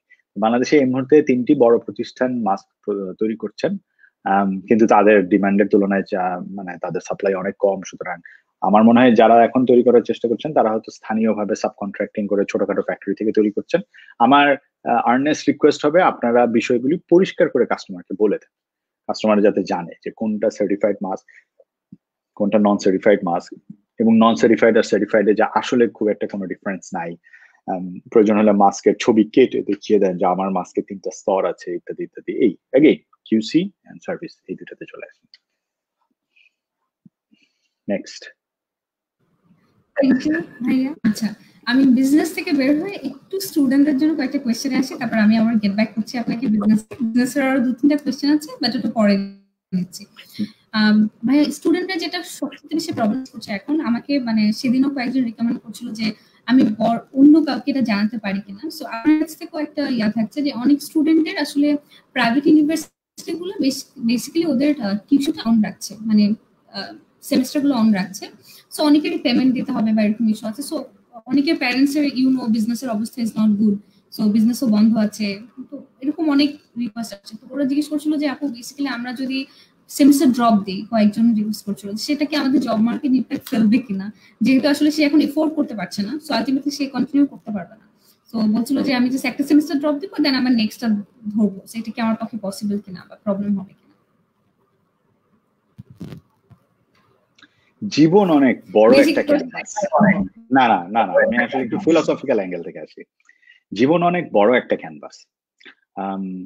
কে 93-তে পাশ করলো, কে 91-এ পাশ করলো, কে 94-এ পাশ করলো, 10 বছর 12 বছর 15 বছর ক্যারিয়ারে যাওয়ার পরে এই জিনিসটা কেউ লক্ষ্য করে না। সুতরাং একইভাবে আপনার যদি এক সেমিস্টার ড্রপ খেয়ে যায়, কোনো কারণে একটু দেরি হয়, সেটা আপনার এমন কোনো ইম্প্যাক্ট ফেলবে বলে আমি অ্যাজ অ্যান এমপ্লয়ার মনে করি না। আমার সামনে যদি আজকে একটা রেজুমে আসে যেখানে আমি যদি দেখি যে তার 4 বছরের বিবিএ ডিগ্রি সে 4.5 বছরে কমপ্লিট করেছে, আমি তাকে বড় জোর হয়তো জিজ্ঞেস করবো যে তোমার এই সময়টা একটা গ্যাপ পড়েছে বা এটা কেন সময় বেশি লাগলো বা তুমি কেন সময় নিলে, সে তখন যদি আমাকে স্পষ্ট ব্যাখ্যা করতে পারে, আমি অ্যাকচুয়ালি জিনিসটাকে তখন পজিটিভলি নিব। কারণ রিয়েলিটি তো রিয়েলিটি, মানে এখানে তো আসলে ডিনাইয়ের কিছু নাই, এটা তো জেনুইনলি তো আমরা একটা যুদ্ধাবস্থার ভিতর দিয়ে যাচ্ছি। আমার মেজো মামা বলছিলেন যে তারা যুদ্ধের সময় তাদেরকে আর পরীক্ষা দিতে হয়নি, তাদেরকে অটো প্রমোশন দিয়ে দেওয়া হলো পরের বছর। কিন্তু অটো প্রমোশন পাওয়ার ফলে কি হলো, যে স্টুডেন্টের পাশ করার কথা ছিল না সেই স্টুডেন্টও কিন্তু পাশ করে গিয়েছে। এই জাতীয় ঝামেলা হয়েছে, তো ঝামেলা হয়েছে, ইয়া হয়েছে। But then again, in a bigger picture, বড় ক্যানভাসে এই ছোটখাটো দুই একটা রেখা এদিক সেদিক চলে গেছে, এটা আমার মনে হয় না কোনো সমস্যা হবে। আমার কাছে মনে হয়, আবারও বলছি, এই মুহূর্তে টিকে থাকাটা বড় প্রয়োজন। 3 থেকে 6 মাস টিকে থাকতে হবে, যুদ্ধের ভিতর টিকে থাকাটাই বড় প্রয়োজন। তো টিকে থাকার জন্য যদি তোমাদের কাছে মনে হয় যে একটা সেমিস্টার একটু ড্রপ দিব, দিতে পারো। আজকে একজনের সাথে কথা হচ্ছিল, সে বলছিল যে সে তোমারই প্রাক্তন ইউনিভার্সিটি, তুমি ইস্ট ওয়েস্ট না? সো ইস্ট Yes, ওয়েস্টেরই একটি, তো ইস্ট ওয়েস্টের ও বলছিল যে অনেকে তো সাধারণ ছুটি ঘোষণার পরে অনেকে দেশের বাড়ি চলে গিয়েছে। দেশের বাড়িতে হয়তো সবার নেট নাই, বা নেট না থাকার যেমন কারণে wifi হয়তো থাকে। নেট, হ্যাঁ নেট না থাকার কারণে এই মুহূর্তে সবারই নেট চলছে, সবাই তো আর রবি ব্যবহার করছে না। সুতরাং অনেকেরই হয়তো নেটওয়ার্ক ড্রপ করে। বাট জোকস অ্যাপার্ট, মানে আসলে তো সবারই তো নেটওয়ার্ক এখন কনজেস্টেড, এবং নেটওয়ার্ক ড্রপ হবে, বৃষ্টি বাদলা হবে, ঝামেলা থাকবে। ক্লাসের মাঝখানে নেটওয়ার্ক চলে গেছে, আমি আর জুমে লগ ইন করতে পারি নাই, স্যারের কোয়েশ্চেন হারাই গেছে। পরীক্ষার মাঝখানে নেটওয়ার্ক চলে গেছে, আমি পরীক্ষা অর্ধেক দিয়ে বাইরে হয়ে চলে আসতে হচ্ছে, এটসেট্রা এটসেট্রা। আমি মনে করি এগুলো প্র্যাকটিক্যাল প্রবলেম। যদি তুমি মনে করো যে এই মুহূর্তে এই পাঙ্গাটা নিতে চাচ্ছ না, এই মুহূর্তে বরং তুমি অন্য কোনো দিকে কনসেন্ট্রেট করতে চাচ্ছ, আমার একেবারেই মনে হয় না সেমিস্টার ড্রপ দিলে কোনো সমস্যা হবে। আমি হলে অ্যাজ এন এমপ্লয়ার আমার কাছে এটা অসুবিধা মনে হয় না। দেখুন মনে হতো না আমাকে। থ্যাংক ইউ ভাইয়া। তবে আমি একটা আরেকটা হচ্ছে ভাইয়া কমপ্লিমেন্টারি, দাঁড়াও, আমি একটু সাপ্লিমেন্টারি পয়েন্ট বলি।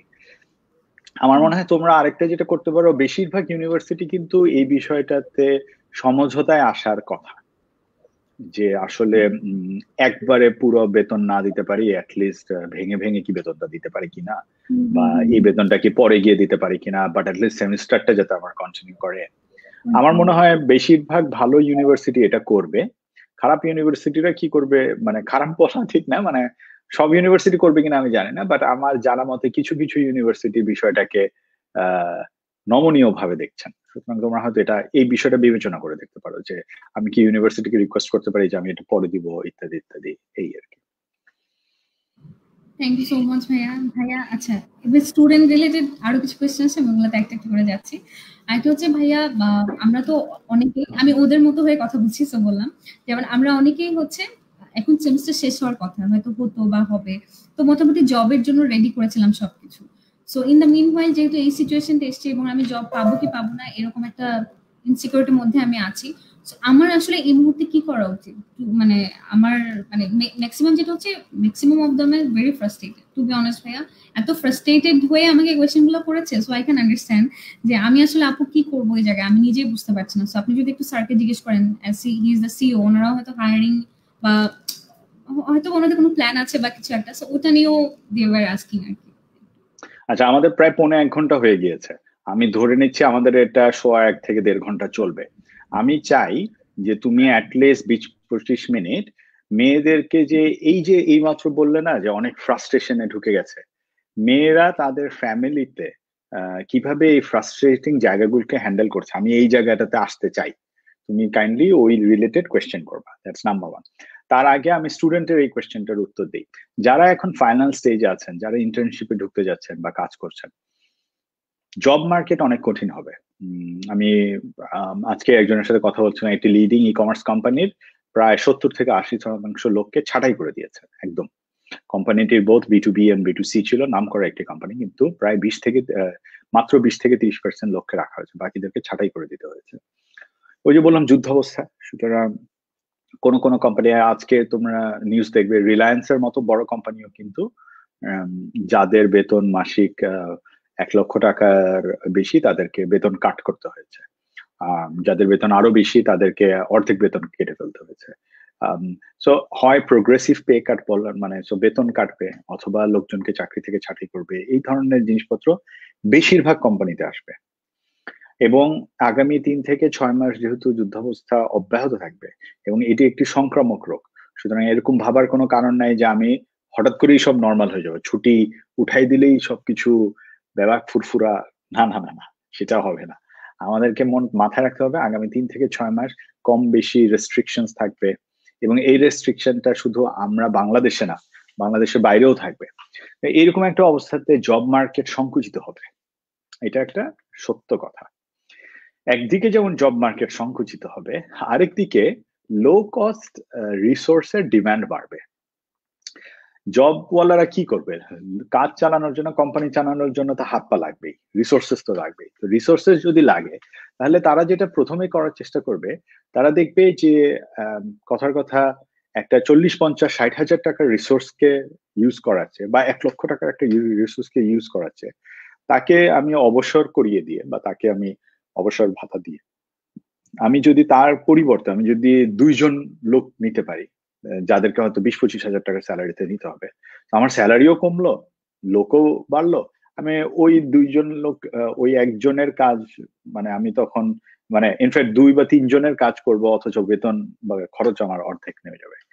সুতরাং যারা ফ্রেশার হিসেবে আছে, আবারও বলছি, যারা ফ্রেশার হিসেবে আছে, not in the mid management career, যারা মিড ম্যানেজমেন্টে আছে তাদের জন্য it is definitely risky career, risky time এখন। বাট যারা ফ্রেশার হিসেবে আছে স্টুডেন্ট, তাদের জন্য অপরচুনিটি খুব দ্রুত কমবে বলে আমার কাছে মনে হয় না। মেবি 3 মাসের জন্য একটু স্থিতাবস্থা যাবে, একটু ওই মানে চিনি গুলানোর পরে চিনিটা একটু নিচে সেটেল ডাউনের যেমন একটা টাইম দিতে হয়, এরকম একটু সেটেল ডাউনের টাইম দাও। 2টা ঈদ পার হোক, 2টা ঈদ পার হওয়ার পরে কোম্পানিগুলি ফ্রেশার লেভেলে লোক নিতে চাইবে, এবং সেইখানে যখন লোক নেবে, তখন তারা কি ধরনের স্কিল সেট খুঁজবে, এইটা একটা চিন্তার ব্যাপার। আমার কাছে মনে হয় 3 ধরনের জিনিস বেশি চলবে। আগে আমি সবকিছুই পয়েন্ট পয়েন্ট করে বলতে পছন্দ করি। প্রথম হচ্ছে artificial intelligence, IoT, internet of things, তারপরে সোশ্যাল মিডিয়া, এই জাতীয় জিনিসগুলি, এগুলোর জন্য লোকজন খুঁজবে। ই কমার্স, টেকনোলজি, এগুলোর জন্য লোক খোঁজা হবে, আমি নিশ্চিত। এটা হচ্ছে এক। সেকেন্ডলি খোঁজা হবে হচ্ছে logistics, supply chain solution, process কিভাবে আরো এফিসিয়েন্ট করা যায়, এই জিনিসগুলির জন্য লোক খোঁজা হবে। আর 3 নম্বর লোক খোঁজা হবে ডেফিনেটলি কমিউনিকেশন রিলেটেড, যেখানে লাগবে, অর্থাৎ সেলস, নতুন কাস্টমার হান্ট করা, কাস্টমারকে গিয়ে বোঝানো, কারণ কাস্টমার তো হান্ট করতেই হবে, কাস্টমারকে গিয়ে তো বোঝাইতেই হবে, তো কাস্টমার তো কেউ লুজ করতে চাইবে না। সো কাস্টমার হান্ট করার জন্য কমিউনিকেশন স্কিলস এ ভালো লোকজন চাইবে। আমার কাছে মনে হয় যারা এখন মানে ইন্টার্নশিপের জন্য তৈরি হচ্ছিলে, বা আর একটু মানে ফ্রেশার হিসেবে কোথাও জবের জন্য ট্রাই করছিলে, তোমরা বুক বেঁধে তোমরা অ্যাপ্লাই চালিয়ে যাও, অ্যাপ্লাই করতে থাকো, সব জায়গায় অ্যাপ্লাই করবে তোমরা। তোমাদের ইউনিভার্সিটির বড় আপু ভাইয়া অমুক তমুক সবাইকে ধরবে, আত্মীয় স্বজনকে ধরবে, ধরে রেফারেন্সের মাধ্যমে সিভি প্লেস করবে, সব জায়গায় যাবে, এখানে কোনো কিছু নাই। But in addition to that, যদি হাতে একটু সময় থাকে, তাহলে তুমি তোমার লিঙ্কডইন প্রোফাইলটা গুছাও। তুমি এখন তো অনলাইনে অনেক রকমের কোর্স হয়, তুমি এই যে 3টা এরিয়া বললাম, এক হচ্ছে artificial intelligence, IoT, internet of things, e commerce, digital, এই যা বলতে পারবো না, এরকম এই সামগ্রিক এই ফোর্থ রেভলিউশন রিলেটেড যে জিনিসগুলি আছে, এই লাইন। সেকেন্ডলি হচ্ছে supply chain, logistics, process efficiency, এইগুলোর লাইন। এবং 3 নম্বর হচ্ছে কমিউনিকেশন, সেলস, এইগুলোর লাইন। এই 3টা লাইনে যদি তোমরা তোমাদের কিছু স্কিলস ডেভেলপ করতে পারো, তাহলে এটা খুব কাজে দেবে আমার কাছে মনে হয়। আমি উদাহরণ দিচ্ছি, আমরা গুগল অ্যানালিটিক্স বুঝে এরকম লোক পাই না। আমরা ইআরপি সলিউশনে নাম্বার ক্রাঞ্চিং করে সেই নাম্বারটাকে ইন্টারপ্রিট করে দিবে, এরকম লোক পাই না। তো তোমরা যদি এই ধরনের জিনিসপত্র করতে পারো, ডেফিনেটলি এটা কাজে লাগবে। আমরা বেশিরভাগ সময় সেলস এর জন্য যখন লোক নেই, সেই লোকরা এসে তাদেরকে যখন জিজ্ঞেস করি, আচ্ছা ভাইয়া সিন্দাবাদ.কম কি করে, সে এটা একটা ই কমার্স কোম্পানি, এটুকু বলে চুপচাপ থাকে। মানে সে হয়তো হোমওয়ার্কটা করে আসে নাই, প্রেজেন্টেশনটা ঠিক করে আসে নাই। তো আমরা প্রেজেন্টেশনের জন্য লোক খুঁজি, আমরা প্রেজেন্টেশনে মুগ্ধ হয়ে ভুল লোককে নিয়ে নিয়েছি, এরকমও হয়েছে আমার জীবনে, একদম সত্যি কথা। মানে ইয়ের কিছু নেই, কারণ একটা ইন্টারভিউতেই অনেক সময় ডিসিশন নিতে হয়। সো একটা ইন্টারভিউতে অনেক সময় ফাটাফাটি প্রেজেন্টেশনের কারণে আমরা কাউকে হয়তো নিয়ে নিয়েছি, 3 মাস যাওয়ার পরে আমরা বুঝলাম বিষয়টি মাকাল ফল ছিল। ঠিক আছে, তাও তো সে কিন্তু তার জবটা লঞ্চ করতে পেরেছে। সুতরাং আমার কাছে মনে হয় প্রেজেন্টেশন স্কিল গুলোকে হোন করা যায়। আর আরেকটা যেটা বললাম সাপ্লাই চেইন লজিস্টিক্স এই রিলেটেড স্পেশালাইজেশন যদি কেউ নিতে চায় সেটা নিতে পারে, এই কাজগুলো করতে পারে। একজন স্টুডেন্ট প্রশ্ন করেছেন, ভাইয়া সাপোজ কেউ এইচআর এ মেজর করেছে, সে কি marketing A intern or job করা ঠিক হবে নাকি মেজর যেটা নিয়েছে ওইটাতেই স্টার্ট করা উচিত? আমি ব্যক্তিগতভাবে কখনোই কিসে মেজর করেছেন না করেছেন এটা দেখি নাই। আমি সবসময় দেখি ভাই যে জবটার জন্য তুমি ইন্টারভিউ দিতে আসছো সেই জবটা সম্পর্কে তুমি জানো কিনা বা তোমার স্কিল সেট আছে কিনা সেটা তুমি লাগাতে পারবে কিনা। আমি এমবিএ তে মেজর করেছিলাম মার্কেটিং এ অনলি বিকজ সেখানে যে স্যাররা ছিলেন আমি বুঝে গেছিলাম মার্কেটিং এর স্যারের কাছে যদি আমি মেজরটা করি তাহলে আমার গ্রেডটা ভালো হবে। আমি আদারওয়াইজ আমার মেজর করার ইচ্ছা ছিল ডেভেলপমেন্ট ইকোনমিক্সে। তো আমার কাছে মনে হয় মেজর কিসে করতে হবে না করতে হবে এটা কোনো ইস্যু না। আমার কাছে মনে হয় এই মুহূর্তে রাদার দেখো যে কোনটাতে সহজে গ্রেড পাওয়া যাবে সেটাতে মেজর করো। ইন্টার্নশিপ অন্য একটাতে করলেও এটার কিছু আসবে যাবে না। আমি সারা জীবন দেখে আসছি। আমি সিম্পল উদাহরণ দিচ্ছি, মিউচুয়াল ট্রাস্ট ব্যাংকের সদ্য বিদায়ী সিইও তিনি আনিসে খান, তিনি কি ব্যাংকিং পড়ে আসছেন, ফিনান্স পড়ে আসছেন? না, তিনি সিম্পল ইংলিশে অনার্স করেছেন, ইংরেজি সাহিত্যে অনার্স করেছে। তো এই রিয়েলি ডাজন্ট ম্যাটার যে তুমি কিসে পড়ছো। যে বললাম না, জীবন অনেক বড় একটা ক্যানভাস, ডোন্ট ওয়ারি এখানে কি হবে না হবে। তোমার অন্য কোনো প্রশ্ন? ঠিক আছে, আমি ওর জায়গায় আসি। আমার কাছে আরো অনেক কোয়েশ্চেন আছে। I'm not gonna ask all the questions. বলে আমি আপনাকে আরেকটু জিজ্ঞেস করবো, আরেকটু সেশন ইনশাআল্লাহ টাইম দিতে পারেন। বা এর মধ্যে একটু বলি ভাইয়া, আপনি লকডাউন থেকে কিভাবে কাজ করছেন? What are you doing? যে যেমন আমি পার্সোনালি যেটা ফেস করছি আমি সেটা দিয়েই কথা বলতে পারি যে একটা সময় হয়তো অফিসে কাজ করছি, আবার কাজ করছি, আবার আমার কোচিং আছে, আমি রাতে বেলা গুগল টাইম থাকছি, বাট একটা সার্টেন টাইম পরে I feel like O my god আমি আর পারছি না। এই যে আমি আর পারছি না এই জায়গাটা থেকে আই শিওর প্রিটি শিওর আপনিও সেম কোন একটা সিচুয়েশন ফেস করছেন বা এটাকে আপনি ওভারকাম করছেন সামহাউ কোনো ভাবে। সো এই টিপসটা যদি আমাদের সাথে একটু শেয়ার করেন বলে যাবে। আচ্ছা, প্রথমে হচ্ছে তোমার সাউন্ডের কিছু একটা প্রবলেম হয়েছে, তোমাকে একদম রোবোটিক শোনা যাচ্ছে। এটা ভালো হয়েছে, একটা সাউন্ড এফেক্ট পেয়েছি আমরা হঠাৎ করে, ঘুম থেকে উঠে যায়। আচ্ছা, ওভারঅল কোভিড এর এই সিচুয়েশনটা আমি আবারও বলছি, এটা একটা যুদ্ধাবস্থা, এটা আমাকে মেনে নিতে হবে। এটা মেনে নিয়ে যতটা আমরা এগোতে পারবো ততই আসলে ভালো। সো এখানে আসলে কোনো ইয়ে করার কিছু নাই, মানে লুকো ছাপার কিছু নাই। আমার কাছে মনে হয় প্রথম যে বিষয়টা সেটা হচ্ছে সবাইকে একটু মেনে নিতে হবে যে এটাই নতুন সত্য, এটাই নতুন রিয়ালিটি, জীবনটা এরকমই, এখন জিনিসটা এইভাবেই হবে। এবং দ্বিতীয় যেটা আমাকে করতে হবে সেটা হচ্ছে যে আমাকে তাহলে লাইফটাকে সেইভাবে সাজিয়ে নিতে হবে, কিভাবে আমি অ্যাডাপ্ট করতে পারি। তা আমাকে অ্যাডাপ্ট করার জন্য যেটা করতে হবে প্রথম হচ্ছে ওয়ার্ক ফ্রম হোম তো করতেই হবে, কারণ আমার তো এখন আয়ের পথ বন্ধ করলে চলবে না। সুতরাং আমাকে যতটা পারা যায় আয়ের পথ খোলা রাখতে হবে, বিজনেস কন্টিনিউইটি থাকতে হবে। সো আয়ের পথটা যদি আমার চলতে থাকে তাহলে আমার কাছে যেটা মনে হয় যে সেক্ষেত্রে আয়ের পথ এক একজনের এক এক রকম। যিনি চাকরি করছেন তার চাকরি অব্যাহত রাখতে হবে, যিনি ব্যবসা করছেন তিনি ব্যবসাটাতে নতুন কি করে তিনি আয় রাখতে পারেন। মানে আমি যেটা বলতে চাচ্ছি যে ব্যবসাতে তো আমাদের এতদিন ছিল, একটু দাঁড়াও এখানে একটা ঝামেলা হচ্ছে। ব্যবসাটাতে তো এতদিন ছিল ধরা যাক আগে আমি ফ্যাশন বেচতাম, এখন ফ্যাশন না বেচে কি পিপিই বেচবো কিনা, মানে আয়ের একটা অল্টারনেটিভ পথ আমাকে বের করে নিয়ে আসতে হবে। সেকেন্ড, এই দুইটা তো মানে আয়ের জায়গাটা থাকলো। আর আমার কাছে মনে হয় যারা আয়ের পথে যাওয়ার চেষ্টা করছেন, অর্থাৎ ক্যান্ডিডেটস আছেন যারা জাস্ট শেষ সেমিস্টারে আছেন ইয়ে করবেন, তাদেরকে যেটা বললাম যে আপনারা অ্যাপ্লিকেশন চালিয়ে যান, নতুন স্কিলস হোন করার চেষ্টা করেন। আচ্ছা, অ্যাপ্লিকেশন চালানোর জন্য একটা সম্পূরক তথ্য দিয়ে রাখি। আমার কাছে মনে হয় এই ধরনের জায়গাগুলিতে অ্যাপ্লাই করা উচিত যে ধরনের প্রতিষ্ঠানগুলোতে জব কার্ড কিংবা ব্যবসা কমবে না। উদাহরণ হচ্ছে ফার্মাসিউটিক্যাল কোম্পানি, ফার্মাসিউটিক্যাল কোম্পানি কিন্তু ব্যবসা মার খাবে না। উদাহরণ হচ্ছে ব্যাংক, ব্যাংকে ব্যবসা খুব বেশি মার খাবে না, খাবে বাট অত বেশি খাবে না। উদাহরণ হচ্ছে এনজিও, ব্যবসা বরং বাড়বে, এনজিওর কাজ বাড়বে, কাজের পরিধি বাড়বে, সবই বাড়বে। তো এই জিনিস, তো আপনারা হয়তো সেক্টর সিলেক্ট করে ওই সেক্টর গুলোতে হয়তো হানা দিতে পারেন। মেয়েদের জন্য যেটা সবচেয়ে বেশি সমস্যা হবে, মানে আমি কি করেছি আমারটাতে আমি পরে আসি, বাট আমি মেয়েদের জন্য যেটা আমার কাছে মনে হয় বেশি সমস্যা হবে সেটা হচ্ছে ছেলেরা মানে আমি যতই ছেলে মেয়ে বিভেদ না করি, মানে সেটাতে মানে আমার কলিগ হোক যারা হোক সবাই বুঝতেছে যে আম, আমি হয়তো করি না, কিন্তু সমাজ তো আসলে ছেলেদের মেয়েদের কিছু আলাদা দায়িত্ব দিয়ে দেয়। সুতরাং একটা প্রি সাপোজিশন হচ্ছে সংসার মেয়েরা দেখবে, আর বাহার মানে বাইরের দুনিয়া ছেলেরা দেখবে, এটা মোটামুটি।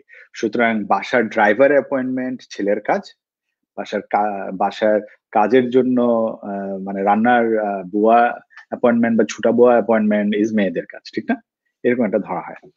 মেয়েদের যেটা একটা ঝামেলা হয় আমার কাছে মনে হয় যে মেয়েদের জন্য আম, মেয়েকে কিন্তু একই সাথে বাসাও মেনটেন করতে হচ্ছে, সে যদি ওয়ার্কিং হয় তাহলে তাকে চাকরিটাও মেনটেন করতে হচ্ছে।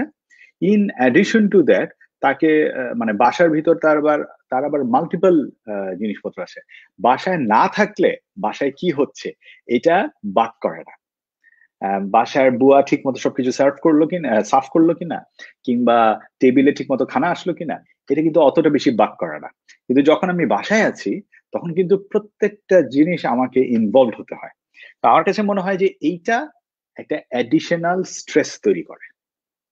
একদিকে আমাকে অফিস সামলাবো, নাকি আমি বাচ্চা সামলাবো, নাকি আমি আম, কি বলে সংসার সামলাবো, নাকি আমি কাজের বুয়া সামলাবো, নাকি আমি ইফতার বানাবো, নাকি আমি সেহরি দিব, থালা বাসন কখন ধুবো, ইত্যাদি ইত্যাদি ইত্যাদি।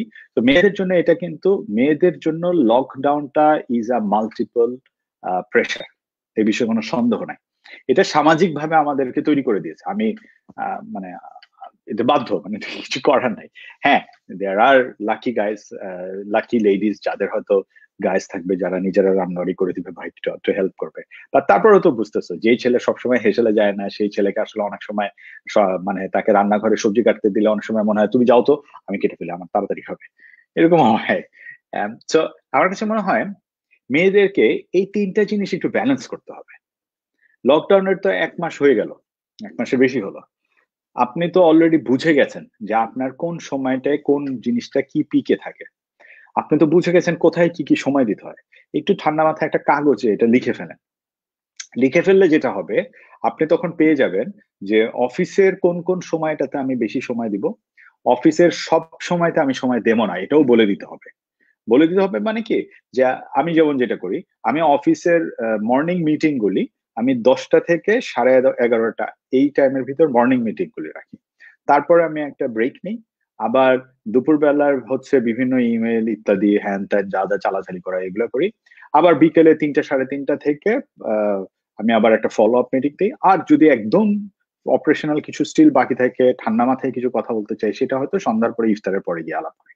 তো আমি তিনটা ভাগ করে নিয়েছি। আমার মনে হয় আপনারাও ভাগ করে নিতে পারেন। আহ, আমি হয়তো বস হিসেবে একভাবে ভাগ করতে পারি, বাট আইল বি অনেস্ট, বস হিসেবে বরং স্বাধীনতা কম, কারণ বসকে প্রত্যেক ডিপার্টমেন্টের সাথেই বসতে হয়। ডিপার্টমেন্ট নিজে কিন্তু নিজের টাইমিং ঠিক করতে পারে। তো আপনি যে ডিপার্টমেন্টে কাজ করছেন আপনি ঠিক করে নেন কোন সময় আপনি কোন কাজটা করবেন, এবং সেখান থেকে আপনি বের করে নেন যে কোন সময়টায় আপনি বাসার কাজ দিবেন না কাজ দিবেন ইত্যাদি ইত্যাদি ইত্যাদি।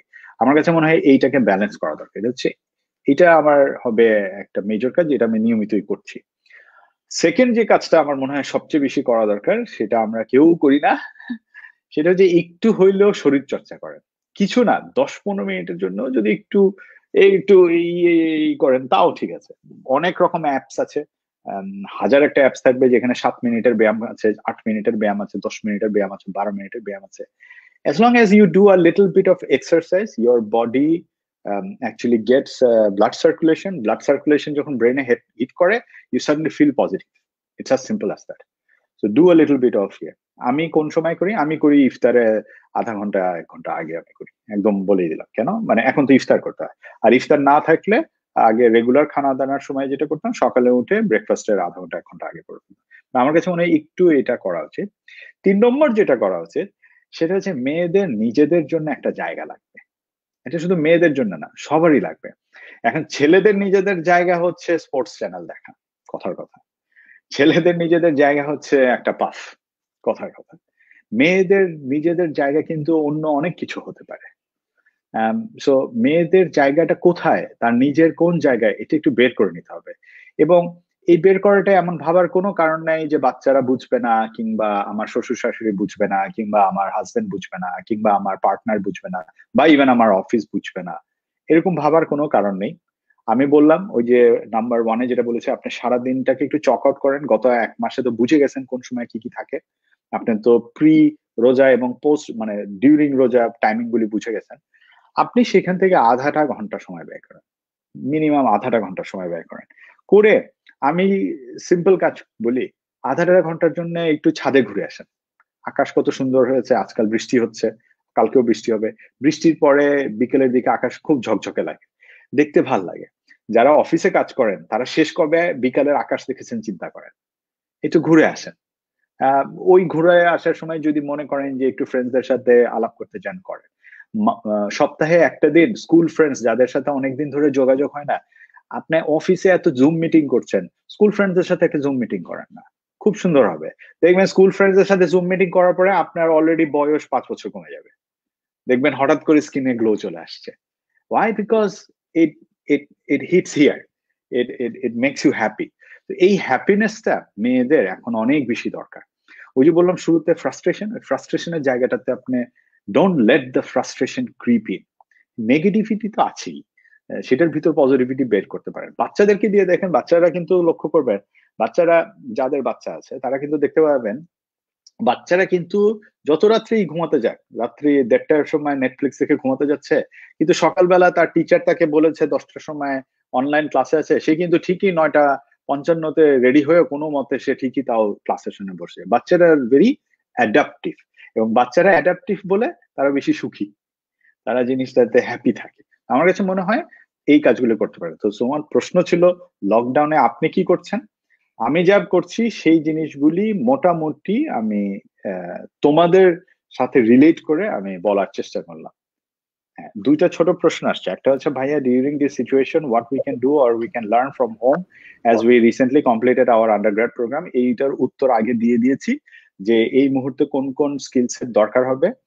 Internet related, digital related, social media related দরকার হবে, সাপ্লাই চেইন রিলেটেড দরকার হবে, এবং কমিউনিকেশন স্কিল রিলেটেড দরকার হবে। এটা বলে এসছি, এই লাইনে কাজ করতে পারেন। আরেকজন বলেছেন, হ্যালো ভাইয়া, কেউ এইচআর এ মেজর করার পর সে ওই সেক্টরে জবটা করতে চায়, তাহলে তার কোন কোন স্কিল গুলো ডেভেলপ করা উচিত? এইটা মানে আপনি এইচআর এ থাকলে আসলে আমার কাছে মনে হয় ইন্টারপার্সোনাল স্কিল দেখা উচিত।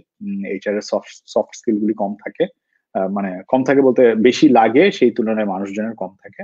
সো সফট স্কিল কিভাবে ডেভেলপ করবেন এটা একটা দেখা দরকার।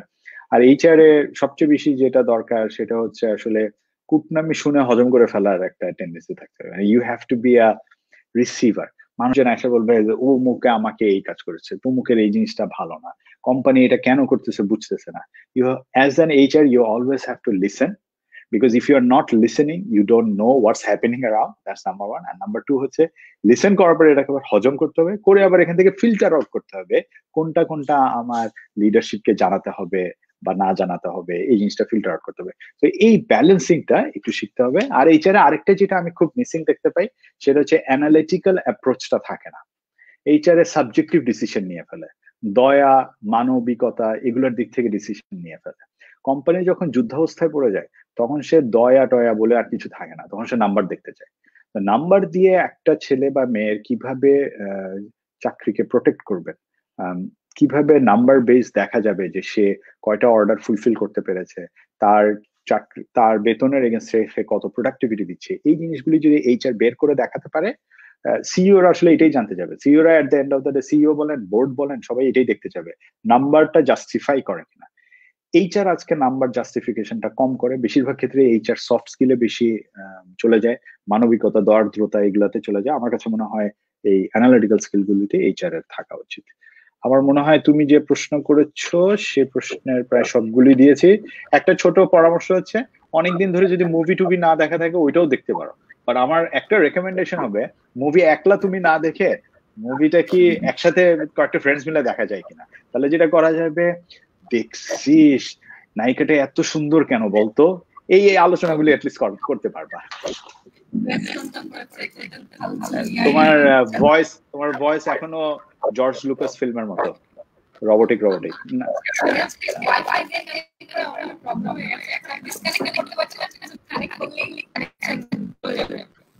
So just so যে কথা বললে কতটুকু শোনা যাচ্ছে? আমি বললে কতটুকু শোনা যাচ্ছে এটুকু শোনা গেল আর কি। শোনা যাচ্ছে। So আচ্ছা ভাইয়া যেহেতু লকডাউনে বলেছিলাম সেলফ ম্যানেজমেন্ট নিয়ে আমার অল্প কিছু কোয়েশ্চেন আছে। I know আমার অলরেডি অনেক টাইম হয়ে গেছে, but let me ask you at least one or two questions. একটা হচ্ছে ভাইয়া আমি নরমালি যেটা হয় আমি বাসায় বসে থাকতাম না, সো এটার বেবি এবং তার হাজবেন্ড এবং তার শ্বশুর শাশুড়ি সবটাকে একসাথে মেনটেন দিতে হচ্ছে along with অফিস। সো ওই জায়গাতে she is very confused কারণ সে কোনোটাই মেনটেন করতে পারছে না। অফিসে কাজ করতে গেলে বাচ্চা এসে জ্বালাচ্ছে, আবার বাচ্চাকে দেখতে গেলে লাগবে আসে বলছে তুমি এটা করছো না কেন, শ্বশুর বাড়ি থেকে বলছে তুমি রান্না বান্না কতদূর কি হয়েছে, সব মিলিয়ে she is not being able to manage। So এই জায়গাটা সে খুব ফ্রাস্ট্রেটেড ফিল করছে এবং she is feeling very down হচ্ছে সে মনে করছে যে সে হয়তো কিছুই ম্যানেজ করতে পারছে না বা she is not capable enough, এবং এই ধরনের কিছু কমেন্টস তার ওই দিক থেকে এসেছে। এটা নিয়ে আপনি I don't know like কি করা যায় যে আপনি আচ্ছা, যারা ওই তৃষার এই রোবোটিক ভয়েসটা ডিকোড করতে পারেন নাই তাদের জন্য বলি, তিনি প্রশ্ন করেছেন যে কোনো একজন সদস্য প্রশ্ন করেছেন যে তার বাচ্চাও দেখতে হয়, তার শ্বশুর শাশুড়ির খানাদানাও করতে হয়, ইত্যাদি ইত্যাদি ইত্যাদি। তিনি একলা সমস্ত কিছু করে উঠতে পারেন না, তিনি অফিসও তাকে চালাতে হয়, তো তিনি সবকিছু একসাথে ম্যানেজ করতে পারেন না। যখন তিনি অফিসের জুমে বসেন তখন বাচ্চা চলে আসে, যখন বাচ্চাকে অ্যাটেন্ড করতে চান তখন শাশুড়ি আম্মা বা শ্বশুর বলছেন আমার ওই জিনিসটা কি তৈরি হলো কিনা, ইত্যাদি ইত্যাদি এই জাতীয় সমস্যা হয়। আমি প্রথম ঝামেলার জায়গাটা রিজলভ করে দিই, সেটা হচ্ছে জুম যখন হবে, when you are working from home, সেখানে ইন্টারাপশন আসবে এবং সেটা আপনার কলিগরা অ্যাপ্রিসিয়েট করে। You don't worry about it. আমার এখানে মাত্র আমার মেয়ে আসছে, অন্যদের ক্ষেত্রেও এরকম বাচ্চারা আসবে। আমরা ইনফ্যাক্ট এই কোভিড-19 এর শুরুতে আমরা একটা কাইন্ড অফ সেট অফ দিয়েছি এবং ই কমার্সে মানে আমরা আমাদের কোম্পানিতে আমরা বলে দিয়েছি যে কিভাবে ওয়ার্ক ফ্রম হোম করা যায়। ওয়ার্ক ফ্রম হোমের প্রথম 3-4টা টিপসের ভিতর প্রথম মানে একটা টিপস থাকবেই যে ডোন্ট ওয়ারি, আপনি বাসায় আছেন এবং আপনার আশেপাশে বাচ্চা থাকবে এবং বাচ্চা ইজ দি প্রায়োরিটি। সুতরাং এখানে সে যদি এসে একটু দেখতে চায় আম্মু কি করছো, একটু দেখতে চায়, অসুবিধা নেই। সমস্যাটা হবে হয়তো যে বাচ্চা যদি বলতে চায় যে আম্মু তুমি এটার পাশাপাশি আমি একটু তোমার ল্যাপটপে গেম খেলবো, এটা একটা ঝামেলা হইতে পারে। তো সেটা এক একজন এক একভাবে ডিল করবে। আপনি অ্যাজ এ মা এবং আপনি অ্যাজ এ ঘরের পার্সন কিভাবে করবেন এটা দেখতে পারেন। আমি একটা জিনিস রেকমেন্ড করি যে যদি ঘরের দরজা বন্ধ করে করতে পারেন, একটা আইসোলেশনে করতে পারেন, এটা ভালো। আর আরেকটা করতে পারেন হচ্ছে বাচ্চা কোন সময় ব্যস্ত থাকে সেই সময়টায় আপনি কি মিটিং টাইম গুলো ফেলতে পারেন কিনা, এটা একটা দেখতে পারেন। তবে আবারও বলছি, জুম মিটিং এ যখন থাকবেন বা তখন বাচ্চা এসে ইন্টারাপ্ট করবে বা ইভেন অন্য লোক আসে করবে, বা ওই ওমর সানি যখন ভিডিও করছেন তখন পিছনে কাজের লোক এসে ঘর মুছে টুছে চলে যাচ্ছে, ওইটা হইতেই পারে, কিন্তু কোনো টেনশনের কিছু নেই। সেকেন্ডলি হচ্ছে শাশুড়ি আম্মা ভার্সেস বাচ্চা ভার্সেস অফিস, এটা কেমনে হ্যান্ডেল করবো, এটা আমি কিছুক্ষণ আগেই যেটা বলেছি যে আপনি একটু ঠান্ডা মাথায় বসে আপনি তো অলরেডি 1 মাসের উপরে হলো লকডাউনে আছেন, আপনি কিন্তু রমজানের আগে এবং রমজানের ভিতর আপনার অফিসের টাইমিং বুঝতে পারছেন। আপনি সেখান থেকে কয়েকটা পকেট খুঁজে বের করেন যে আমি অফিসকে কোন কোন সময়গুলিতে স্কেজুল দিব, বাচ্চাকে কোন কোন সময় দিব এবং কোন কোন সময় আমি প্যারেন্টসদের বা মুরব্বীদের বা বাসার অন্যান্য জিনিসপত্রকে দিব, এটা একটু খুঁজে ফেলেন। কোনো সময় হয়তো হবে যে আপনাকে অন্যদের আধা ঘন্টা 1 ঘন্টা আগে হয়তো ঘুম থেকে উঠতে হবে, হতে পারে আপনাকে আগে কাজ গোছানোর জন্য, হতে পারে কোনো একটা সময় আপনার হয়তো সমস্ত কিছু বন্ধ করে দিতে হবে এবং ফ্যামিলিতে ওইটা একটু হয়তো বাইন তৈরি করতে হবে যে এই সময়টা আমাকে একটু সময় দিন, আমি একটু গুছিয়ে নিই, এটা একটু করতে হবে।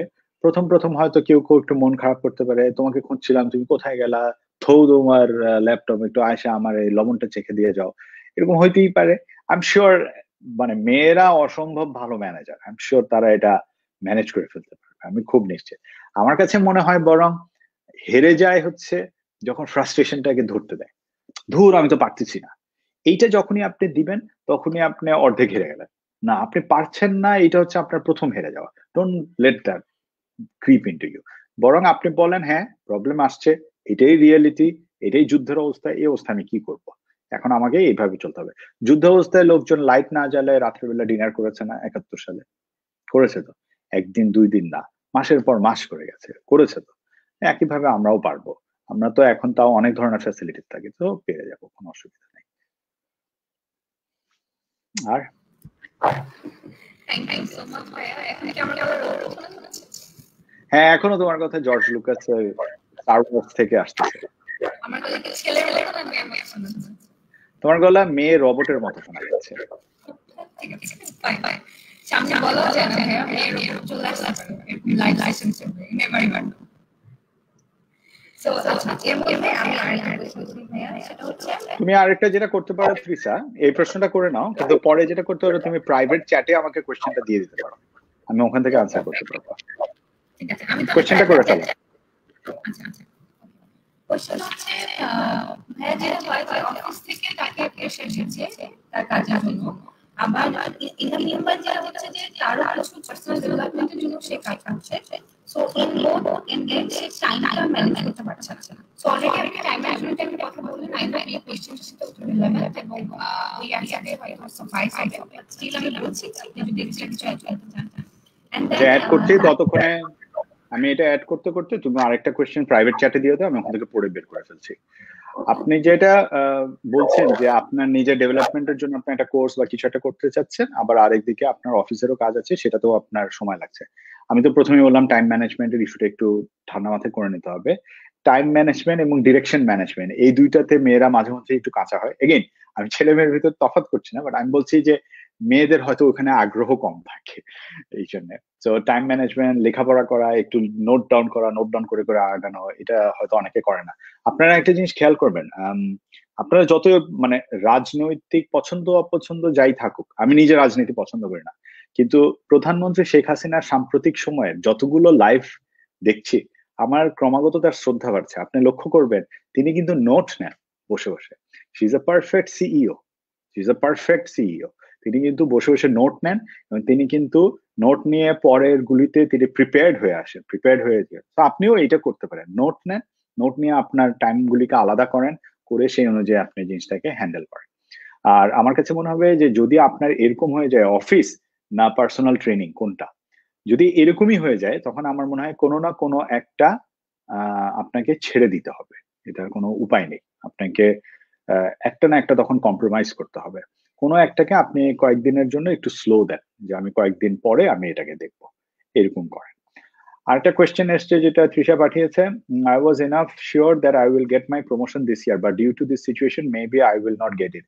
হ্যাঁ, should I stick with this or I should apply for different company? আমি ঠিক জানি না যিনি প্রশ্ন করেছেন তিনি কোন লেভেলে আছেন। এন্ট্রি লেভেলে থাকলে জব এখনো পাওয়া যাবে, যেতে পারে বলে মনে করতে পারি, কিন্তু মিড লেভেলের একটু বেশি চলে গেলে এই মুহূর্তে আরেকটা নতুন জব খুঁজে পাওয়া কষ্টকর হবে, আনলেস আপনার কিছু ওই যে বললাম অন ডিম্যান্ড স্কিলস আছে। সেটা যদি না থাকে তাহলে নতুন চাকরি খুঁজে পাওয়া কষ্টকর হবে, এক।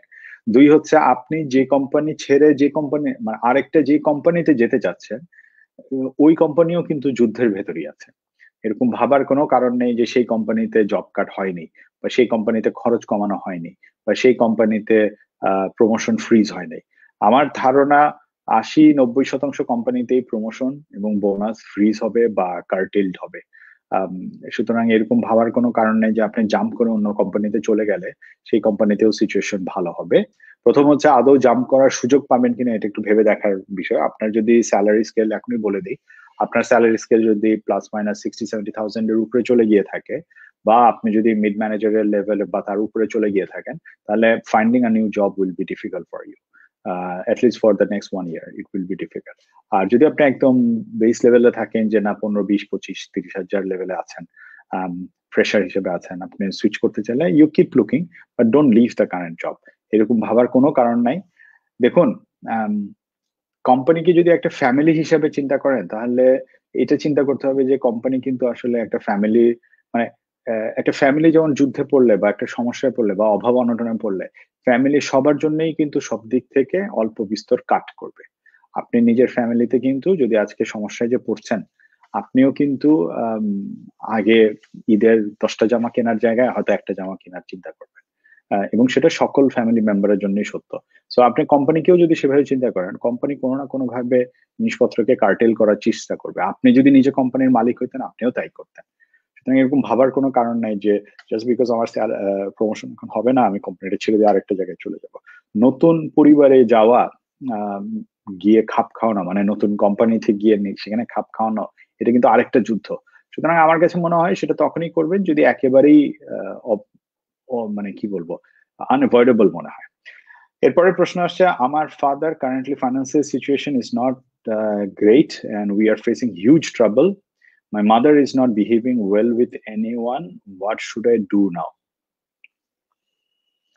আমি এটা আমার মনে হয় প্রথম বিষয় হচ্ছে আপনি যেটা বলবো, যিনি এই প্রশ্নটা করছেন তাকে আমি প্রথম যেটা বলবো সেটা হচ্ছে এটা ঘর ঘর কি কাহানি। আপনার এরকম ভাবার কোনো কারণ নেই যে এটা শুধুমাত্র আপনার এখানে হচ্ছে। বিশ্বাস করে এটা এই মুহূর্তে 30, 40, 50% ঘরে নিশ্চয়ই হবে। মানে আপনার একলার ঘর না, আমি হয়তো ডেফিনিট কোনো পার্সেন্টেজ ফিগার দিতে পারবো না, কিন্তু এটা হচ্ছে।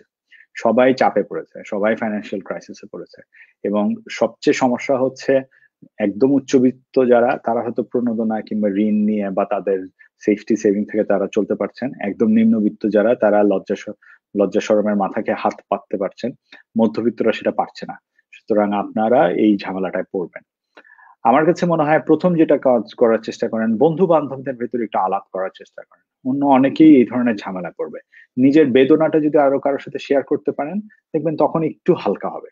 এই হালকাটা নিয়ে তখন হয়তো আপনি নতুন পার্সপেক্টিভ পাবেন জিনিসটাকে কিভাবে হ্যান্ডেল করতে পারে। আর মায়ের মেজাজ যদি খিটখিটে হয়ে যায়, মা বাবারা যত বয়স বাড়বে, বয়স বাড়ার সাথে সাথে তাদের খিটখিটেটা হওয়ার অধিকারও বাড়বে, টেন্ডেন্সিও বাড়বে। এখানে আসলে এটা এটা সত্য, এখানে অ্যাভয়েড করার কিছু নাই। তো এরকম একটা অবস্থাতে আমার কাছে মনে হয় মাকে কিভাবে খুশি রাখা যায় এটার একটা ব্যবস্থা করেন। আমার মা গতকাল আমার উপর ভয়াবহ রাগ করেছেন, কিন্তু আমি তাকে একটা খুব ভ্যালিড একটা জিনিস দেখিয়েছি যেটা তার কাছে ভ্যালিড মনে হয়নি। এখন it's a issue of perspective. এখন আমি যদি আম্মুকে সেটা নিয়ে আমি যদি আরো বেশি বুঝাইতে যাই, তাহলে তিনি আরো রাগ করবেন। সুতরাং আমার কোনো দরকার নেই বিষয়টা নিয়ে চুপচাপ থাকা। আস্তে আস্তে সময় দিলে হয়তো সাইলেন্সে আস্তে আস্তে সময় সবকিছুকেই ঠিক করে ফেলে। একটু সাইলেন্ট থাকেন, আস্তে আস্তে দেখেন জিনিসটাকে ঠিক করা যায় কিনা। আরেকটা যেটা করতে পারেন সেটা হচ্ছে মাকে কি ভিডিও চ্যাট করে অন্যদের সাথে একটু আলাপ টালাপ করিয়ে দিতে পারেন, যাতে তার নিজের মনটা একটু হালকা হয়। তিনিও তো বাইরে যেতে পারছেন না। সেদিন স্বপ্নতে গেলাম, একজন অপেক্ষিত ভদ্র মহিলা ক্রমাগত খিটখিট করেই যাচ্ছেন, এটার দাম কেন তোমরা বেশি রেখেছো, এটার দাম কেন, আদা কেন 300 টাকা করে রাখছো, তোমরা তো বড় কোম্পানি, তোমরা তো অনেক কাজ। আচ্ছা, স্বপ্নতে যে ছেলেটা বেচারা প্যাক করে দিচ্ছে, ওই ছেলে কি আদা আসলে কোম্পানি কত টাকায় কিনেছে এবং আদা 300 টাকায় বিক্রি করবে নাকি 180 টাকায় বিক্রি করবে, এই সিদ্ধান্ত কি তার হাতে? তার হাতে তো নাই, কিন্তু তিনি এটা বলেই যাচ্ছেন। এটা কেন? বিকজ ওই যে ওনার ফ্রাস্ট্রেশনটা, she has to speak somewhere. So you can try to C যে আপনার মা ওই ফ্রাস্ট্রেশনটা কোথাও লিক করতে পারেন কিনা। আরেকটা প্রশ্ন আছে, ভাইয়া, I never goat any support from my husband and in-loss for my job, and in this situation and home office made them super furious and asking me to leave the job.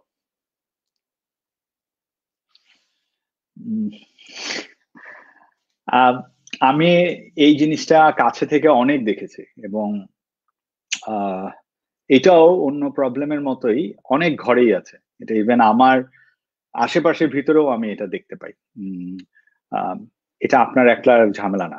আমি even এমনও দেখেছি যে husband শিক্ষক কিন্তু চাচ্ছেন না যে স্ত্রী চাকরি করুক। হাজবেন্ড নিজে ব্যাংকার কিন্তু চাচ্ছেন না যে স্ত্রী ব্যাংকিং এ কাজ করুক। হাজবেন্ড নিজে একটি এফএমসিজি কোম্পানির সিনিয়র সেলস ম্যানেজার, কিন্তু ওয়াইফ অলরেডি হয়তো একটা এভিপি পজিশনে পৌঁছে গেছেন, সুতরাং তিনি চাচ্ছেন না যে জিনিসটা হোক।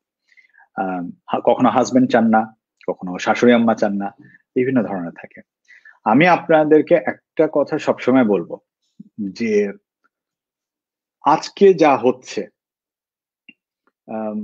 আপনি 5 বছর পরে গিয়ে যখন পেছন ফিরে তাকাবেন যে আচ্ছা কি হয়েছিল, তখন দেখবেন ও আচ্ছা এত ঝামেলা ছিল, হাসিই পাবে।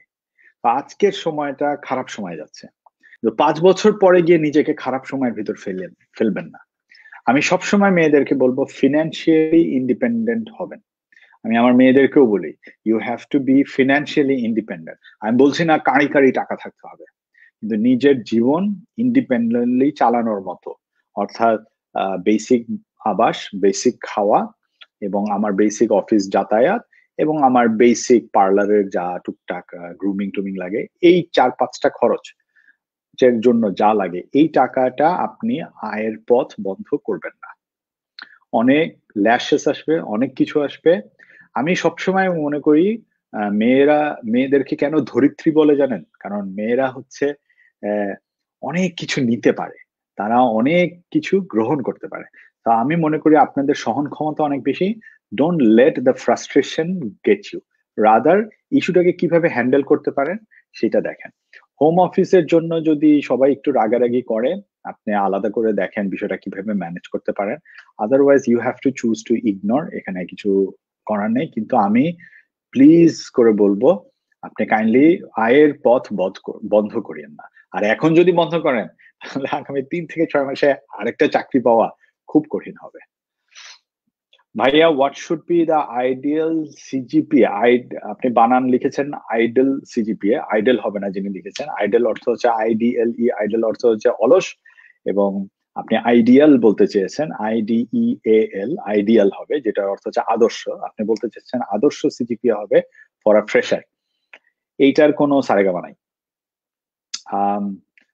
সামান্য কিছু কোম্পানি লাইক এনজিও, লাইক বড় ব্যাংক, লাইক কিছু রিসার্চ কোম্পানিজ, তারা হয়তো আপনার সিজিপিএ দেখে আপনাকে স্ক্রিনিং করে যে 3.4 সিজিপিএ এর নিচে, on a scale of 4, 3.4 CGPA এর নিচে যারা আসবে সেই সিভি গুলি আমি সর্টই করবো না। অনেক কোম্পানি আছে, বাট আমার ধারণায় এই কোম্পানির সংখ্যা হবে 15% প্লাস মাইনাস। বেশিরভাগ কোম্পানি আসলে আপনার রেজিউমিতে দেখার চেষ্টা করে এক্সেপশনাল কিছু আছে কিনা। আপনার রেজিউমিটা যদি কোনোভাবে স্ট্যান্ড আউট করে যে না, তার এটা আসলে এক্সেপশনাল, স্ট্যান্ড আউট করলে আমরা তাকে নিতে চাইবো। তো এখন তৃষাকে যদি আজকে আমি একটা তৃষার উদাহরণ দিয়ে বলছি, কারণ সে উপস্থাপনা করছে। সেই মেয়েটি যখন ইস্ট ওয়েস্টে পড়াকালীন সময়ে সে যদি নানান রকম এক্সট্রা কারিকুলার অ্যাক্টিভিটিস করে থাকে, ভার্সেস আরেকটি মেয়ে যে এক্সট্রা কারিকুলার অ্যাক্টিভিটিস করেনি কিন্তু তার সিজিপিএ 3.9, আমরা এমপ্লয়ার হলে দুজনকেই কিন্তু ইন্টারভিউতে রাখবো। এমপ্লয়ার হলে দুজনকেই ডাকা হবে ইউজুয়ালি। আবারও বলছি, ওই 10-15% যে কোম্পানি আছে যারা সিজিপিএ দেখে ফিল্টার আউট করে ফেলে, ওই কোম্পানি ছাড়া। আর আমার মতো রিক্রুটার যদি হয় তাহলে আরো খারাপ, কারণ আমি 3.9 সিজিপিএ দেখলে ওই ওই ওই সিভিটা বাদ দিয়ে দিই, আমি নেই না। কারণ আমার থিওরি হচ্ছে বেশি পড়ালেখা পোলাপাইন আমার এই মুহূর্তে দরকার নেই, স্টার্ট আপে দরকার নেই। কারণ স্টার্ট আপে you need more street smart people, more fighter people. You don't want very খুবই স্টুডিয়াস লোকজন। হয়তো সব সময় চাই না, সবসময় বলছি না, মানে হয়তো সব সময় চাই না, কখনো কখনো চাই, অ্যানালিসিসের জন্য যাবো, অন্য জায়গায় হয়তো যাবো না। এই সো আমার কাছে মনে হয় না, two answer your question, there is no ideal CGPA, একদম truthful. Rather your resume needs to show that you had a decent CGPA. Now, what is a decent CGPA? Below 3.1 could be a non-decent CGPA on a scale of 4. So maybe তুমি 3.1 plus থাকলে 3.1 to 3.8 এর ভিতর যা কিছু থাকবে, that's pretty good enough. But it is more important যে তুমি তোমার ইউনিভার্সিটি লাইফে নতুন নতুন কিছু করেছো কিনা, ইভেন্টস করেছো কিনা, এক্সট্রা কারিকুলার অ্যাক্টিভিটিস করেছো কিনা, ইউনিভার্সিটিতে থাকার সময় কোনো প্রজেক্ট ওয়ার্ক করেছো কিনা, কোথাও রিসার্চ অ্যাসোসিয়েট হিসেবে কাজ করেছো কিনা, ওই জিনিসগুলি আমরা এমপ্লয়াররা বেশি দেখতে চাই। সবগুলি আনসার দিয়ে ফেলেছি আই থিঙ্ক। answered all. ভাইয়া একটা কোশ্চেন আছে লাস্ট। বলো। আমার কথা শোনা যাচ্ছে নরমাল? বুঝি নাই। আমার নরমাল কথা শোনা যাচ্ছে না রোবট কথা শোনা যাচ্ছে? রোবট কথা শোনা যাচ্ছে।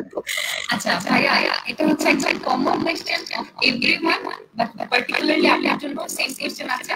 সেটা হচ্ছে কেন ফ্রেশারদের জন্য হলো, মানে যখনই কোনো কোম্পানি জব পোস্ট দেয়, ইভেন ফর ফ্রেশার তারা লিখে দেয় যে এক্সপেরিয়েন্স দরকার এন্ট্রি লেভেলের জন্য। সো কেন এটা করে এবং এই ক্ষেত্রে কি আমার অ্যাপ্লাই করা উচিত? আচ্ছা, এইটা একটা পারসেপশন। আমি কেন পারসেপশন আমি তোমাদেরকে এখনই বলি, যারা ফ্রেশার তাদেরকে তুমি করে বলছি। BD জবসে at any given point of time close to 70% of the jobs থাকে হচ্ছে ফ্রেশারদের জন্য, যেখানে লেখাই থাকে যে এক্সপিরিয়েন্স থাকলে ভালো, কিন্তু ফ্রেশাররা ফ্রি টু অ্যাপ্লাই। সুতরাং এরকম এটা একটা পারসেপশন যে আপনি এন্ট্রি লেভেলে এক্সিকিউটিভ চাচ্ছেন কিন্তু আপনি এক্সপিরিয়েন্স আছেন। না না না, এটা একটা, হ্যাঁ অনেক কোম্পানি লিখে, বাট বেশিরভাগ আমি বলবো তো মানে এটা একটা পারসেপশন। বিডি জবসে ঢুকে সিম্পলি দেখবেন ওখানে ফ্রেশার, আমি এটা বিভিন্ন ভার স্ট্যাটিস্টিক্যালি দেখিয়েছি, যতগুলি ওপেনিং থাকে তার মোর দ্যান 70%ই থাকে হচ্ছে ফ্রেশার্স আর ওয়েলকাম, কোনো অসুবিধা নেই। এটা ভাবার কোনো কারণ নাই যে আসলে এটা আসে, ডোন্ট ওয়ারি অ্যাবাউট ইট, এটা কোনো ব্যাপারই না। আর আমার কাছে সবসময় যেটা মনে হয় যে চাকরি খোঁজার ব্যাপারটা নিয়ে আমরা অনেক বেশি কি বলবো, মানে আমরা না আসলে জাতিগতভাবে আর কিরকম একটু বুঝাই। আমরা কিন্তু লেটস সে রবি অফিস থেকে নেমে আমরা লেটস সে ওই যে পিৎজার দোকানটা কি জানি মাঝামাঝি জায়গায় র্যাংস এর একটা বিল্ডিং এ আছে, ইটালিয়ান একটা পিৎজার দোকান আছে, ধরো যাক গুলশান এভিনিউর মাঝামাঝি কোথাও আসবো, আমরা কিন্তু রিক্সা নিয়ে আসি, ঠিক না? আমাদের রিক্সাটাকেও, হ্যাঁ কি, হ্যাঁ পিৎজা ইন ধরতে পারো, হ্যাঁ পিৎজা ইন ধরতে পারো, আমরা কিন্তু রিক্সা নিয়ে যাই না। তোমার হেঁটে যেতে অ্যাকচুয়ালি 5 থেকে 7 মিনিট লাগে, এবং রিক্সায় করে যেতেও তোমার প্লাস মাইনাস 5 থেকে 7 মিনিট লাগে। আমরা হচ্ছে ওইরকম মানুষ যারা হচ্ছে যে বাসার ঠিক সামনে, গেটের ঠিক সামনে রিক্সাটা থামাইতে হবে, সাইড করলে হবে না, আমরা এইরকম। তা আমি এটা বলার কারণটা হচ্ছে যে আমরা একটু অপেক্ষাকৃত আরামপ্রিয় জাত। আমরা মনে করি 4টা ইন্টারভিউ দিয়েছি, এতগুলি ইন্টারভিউ দিলাম, আমাকে তো নিচ্ছে না। আমি তোমাদেরকে একটা সিম্পল স্ট্যাটিস্টিক্স দিই। An average American fresh graduate faces 26 interviews before landing his first job. An average American graduate faces 26টা interview before landing his first job, which also in 30% cases is a simple summer job. এরকম ভাবার কোনো কারণ নাই যে বাংলাদেশে আমি সবাইকে বলি ভাইয়া তুমি 20টা আগে ইন্টারভিউ দাও, তারপরে এসে কমপ্লেন করো আমার তো কোথাও চাকরি হচ্ছে না। আচ্ছা, সেকেন্ড হচ্ছে ইন্টারভিউ নেওয়ার জন্য আমরা গতানুগতিক ভাবে বিভিন্ন ওয়েবসাইটে অ্যাপ্লাই করি, অমুক তমুক অ্যাপ্লাই করি, এটা অ্যাপ্লাই করবো, কোনো অসুবিধা নেই। কিন্তু একই সাথে আমার যেটা করা দরকার সেটা হচ্ছে আমার স্যারের কাছে যাওয়া দরকার। নিশ্চয়ই আমি 40টা কোর্স করেছি, 40টা কোর্সের ভিতরে আমার কি 10টা কোর্সেও স্যারদের সাথে আমার ভালো সখ্যতা হয়নি? স্যারদেরকে গিয়ে একটু জিজ্ঞেস করি না, স্যার আপনার কি পরিচিত কোনো স্টুডেন্ট আছে যিনি ভালো জায়গায় আছেন, যার ওখানে আপনি মনে করেন আপনি আমাকে রেফার করতে পারেন? অথবা আমি আমার ইউনিভার্সিটির বড় ভাই আপু তাদের কাছে যাই, গিয়ে জিজ্ঞেস করি না আপু তুমি কি মনে করো কোথাও দিতে পারো? নাও যখন তৃষার কাছে একটা ইডব্লিউ মানে ইস্ট ওয়েস্টের মেয়ে বা ছেলে যখন রেজুমি দিবে, সে যখন এটা এইচআর এ ফরওয়ার্ড করবে, তখন কিন্তু এটা প্রাথমিক ফিল্টারিং এইচআর করেই ফেললো যে ঠিক আছে এই সিভিটা রেফারেন্স আসছে। এমন না যে খুব হর্তাকর্তা রেফারেন্স, মালিক পক্ষের রেফারেন্স, এইসবও লাগবে না। বেসিক আমার কলিগ একটা সিভি দিয়েছে, আমার এইচআর ডেফিনেটলি যখন কলিগ একটা সিভি দিবে এইচআর কিন্তু সবসময় দেখবে, সেটাকে সে রাখবে, অ্যাটলিস্ট স্ক্রিনিং এর জন্য রাখবে। সুতরাং আমাদের এরকম ভাবার কোনো কারণ নাই যে আমরা শুধুমাত্র বিডি জবসে অ্যাপ্লাই করবো আর কোথাও অ্যাপ্লাই করবো না। রাদার আমাদের নেটওয়ার্ক খোঁজা উচিত, এবং নেটওয়ার্ক খুঁজে খুঁজে তাদের কাছে গিয়ে জিজ্ঞেস করা উচিত আমি কোথায় দিতে পারি, কোথায় দিতে পারি, কোথায় দিতে পারি। সেখানেও আবার আমাদের একটু ইগোতে লাগে, আমি এটা চাইবো, এটা কেমন ব্যাপার, লজ্জা করছে ইত্যাদি। সো আমি সেক্ষেত্রে আমার একটা ট্রিক বলি, সেক্ষেত্রে হচ্ছে আপনি গিয়ে বলবেন না যে আপু আমার তো আগামী ডিসেম্বরে শেষ হয়ে যাচ্ছে, আমার একটা চাকরি দেন না। এটা সব জায়গায় বলার দরকার নেই। উল্টাটা এভাবে করা যায় যে ধরা যায় একটু হায়ার লেভেলে কেউ আছেন, একজন এক্স বড় ভাই, তাকে গিয়ে তার কাছ থেকে একটা সময় চাওয়া, ভাইয়া আপনি কি পরামর্শ দিতে পারেন, আমি ডিসেম্বরে এই জায়গাটায় শেষ করব, আমি এই জায়গায় আমার ইন্টারেস্ট, এই জায়গায় আমি ভালো করতে পেরেছি, আপনার কি মনে হয় আমার কোথায় যাওয়া উচিত? বিষয়টা হচ্ছে নাইসলি বলা যে I am available for deployment. ওই ভাইটা মানে ওই সিনিয়র ভাইটা যদি জেনে থাকেন যে তার কোম্পানিতে কোথাও অপরচুনিটি আছে, তিনি বলবেন তুমি রেসিপিটা দিয়ে দাও, আমি দেখি কি করা যায়। আর যদি উনি জানেন যে না কোথাও নাই, তখন উনি সরাসরি না বলবেন না, উনি তোমাকে বিভিন্ন রকম পরামর্শ দিবেন। এন্ড সেইখানে তোমার লজ্জা পাওয়ার কিছু নেই, উনি নিজেও লজ্জা পাচ্ছেন তোমাকে না বলতে। তো তুমি লজ্জা পাবে না, বরং তুমি তার কাছ থেকে যেটা বের করবে সেটা হচ্ছে যে আচ্ছা ভাইয়া আপনি কি এরকম কোনো একটা জায়গায় রেফার করতে পারেন আমাকে। তখন তিনি আরো হয়তো 3, 4, 5টা জায়গায় রেফার করবেন। Go to those 3, 4, 5 places again. এইভাবে করেই চলবে।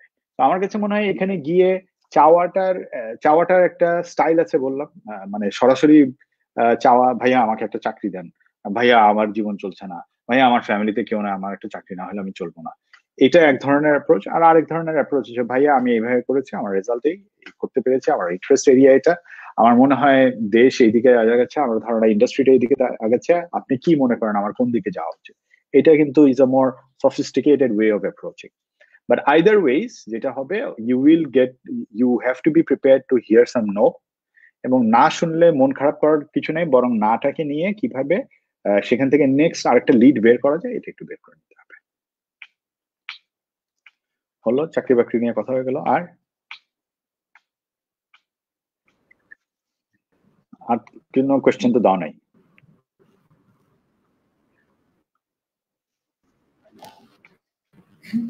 থ্যাংক ইউ ভাইয়া, অলরেডি অনেকজন আছে কিন্তু আমি জানি না আপনি অ্যান্সার করবেন কিনা, করলে আমি আস্ক করব।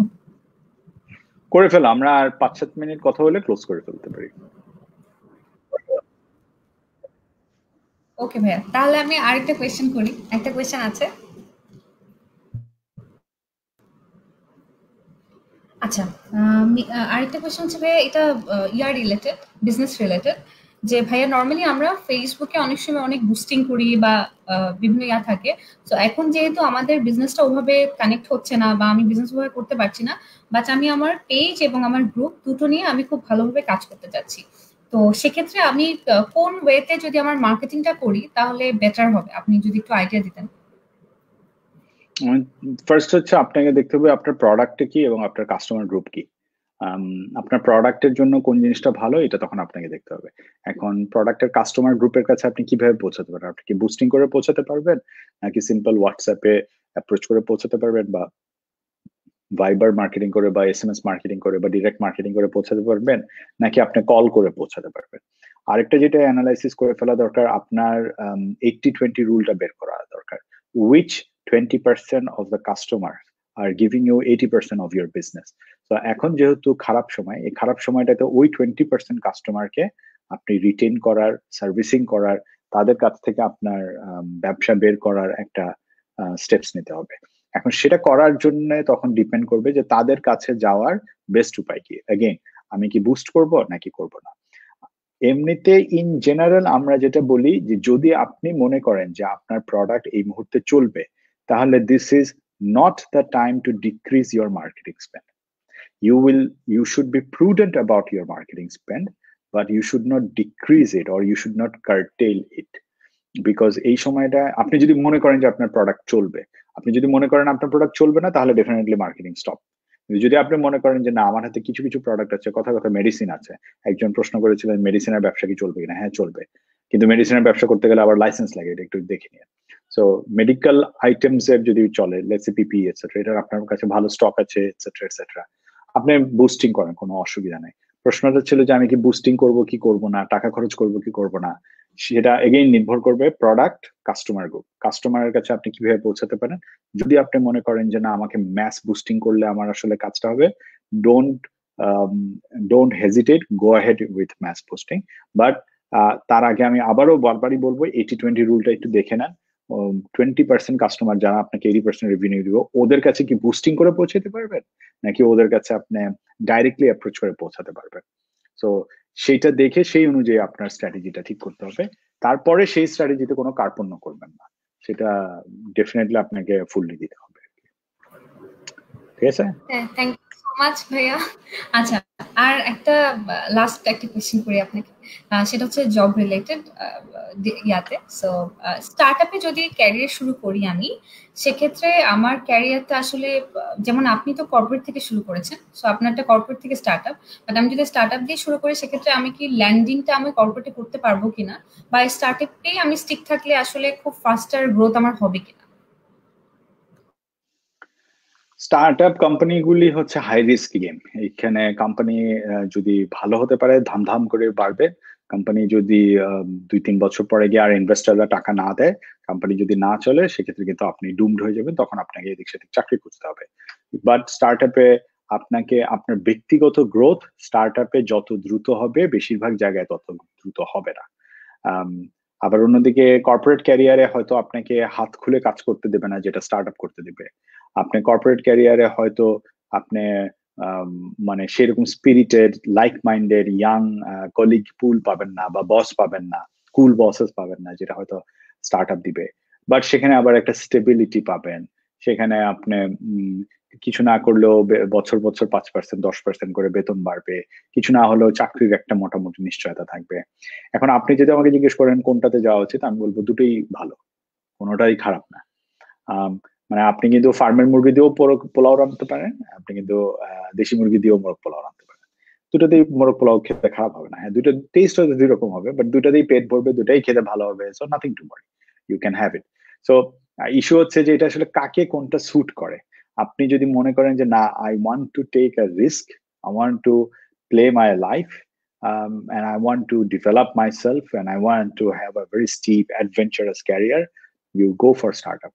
আর যদি আপনি মনে করেন যে না, আমি ভাই এত বড় রিস্ক টেকার না, আমি একটু নিজে নিজে থাকি, নিজের মতো থাকি, you go with corporate job, no problem.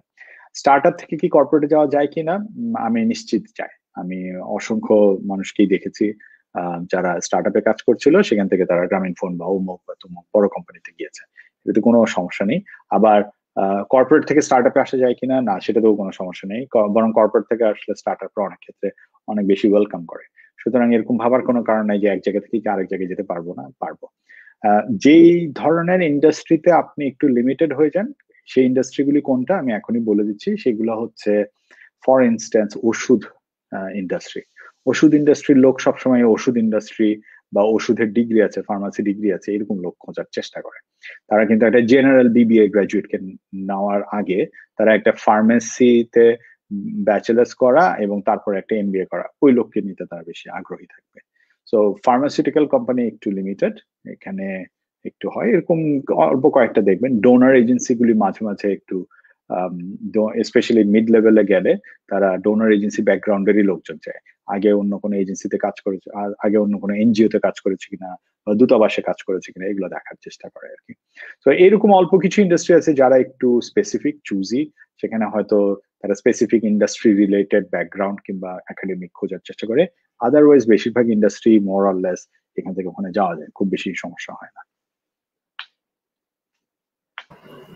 Thank you so much ভাইয়া, এত সুন্দর করে গুছিয়ে বলেছেন। বিকজ অলরেডি দেখেন একটা কমেন্ট এসেছে, এত সুন্দর হয়েছে লাইফটা, মানে ইট ওয়াজ অ্যাকচুয়ালি সবকিছু তোমার জন্য, মিলেছিল। জব ছিল না তোমার ভাইয়া, জন্য। It's because of you, because আপনি প্রতিটা জিনিস কভার করেছেন। জব রিলেটেড ছিল, বিজনেস রিলেটেড যাদের কোয়েশ্চেন ছিল তারাও জানতে পেরেছে, ইভেন মেন্টাল হেলথ নিয়ে যেটা করার আসলে, যেটা হয়তো একটা সাইকিয়াট্রিস্টের কাছে যাওয়ার কথা, but being a person, experience person, আপনি যেভাবে সুন্দর করে জিনিসটাকে গুছিয়ে বলেছেন, আই হোপ যারা কোয়েশ্চেন গুলো করেছেন সবারই খুব কাজে আসবে।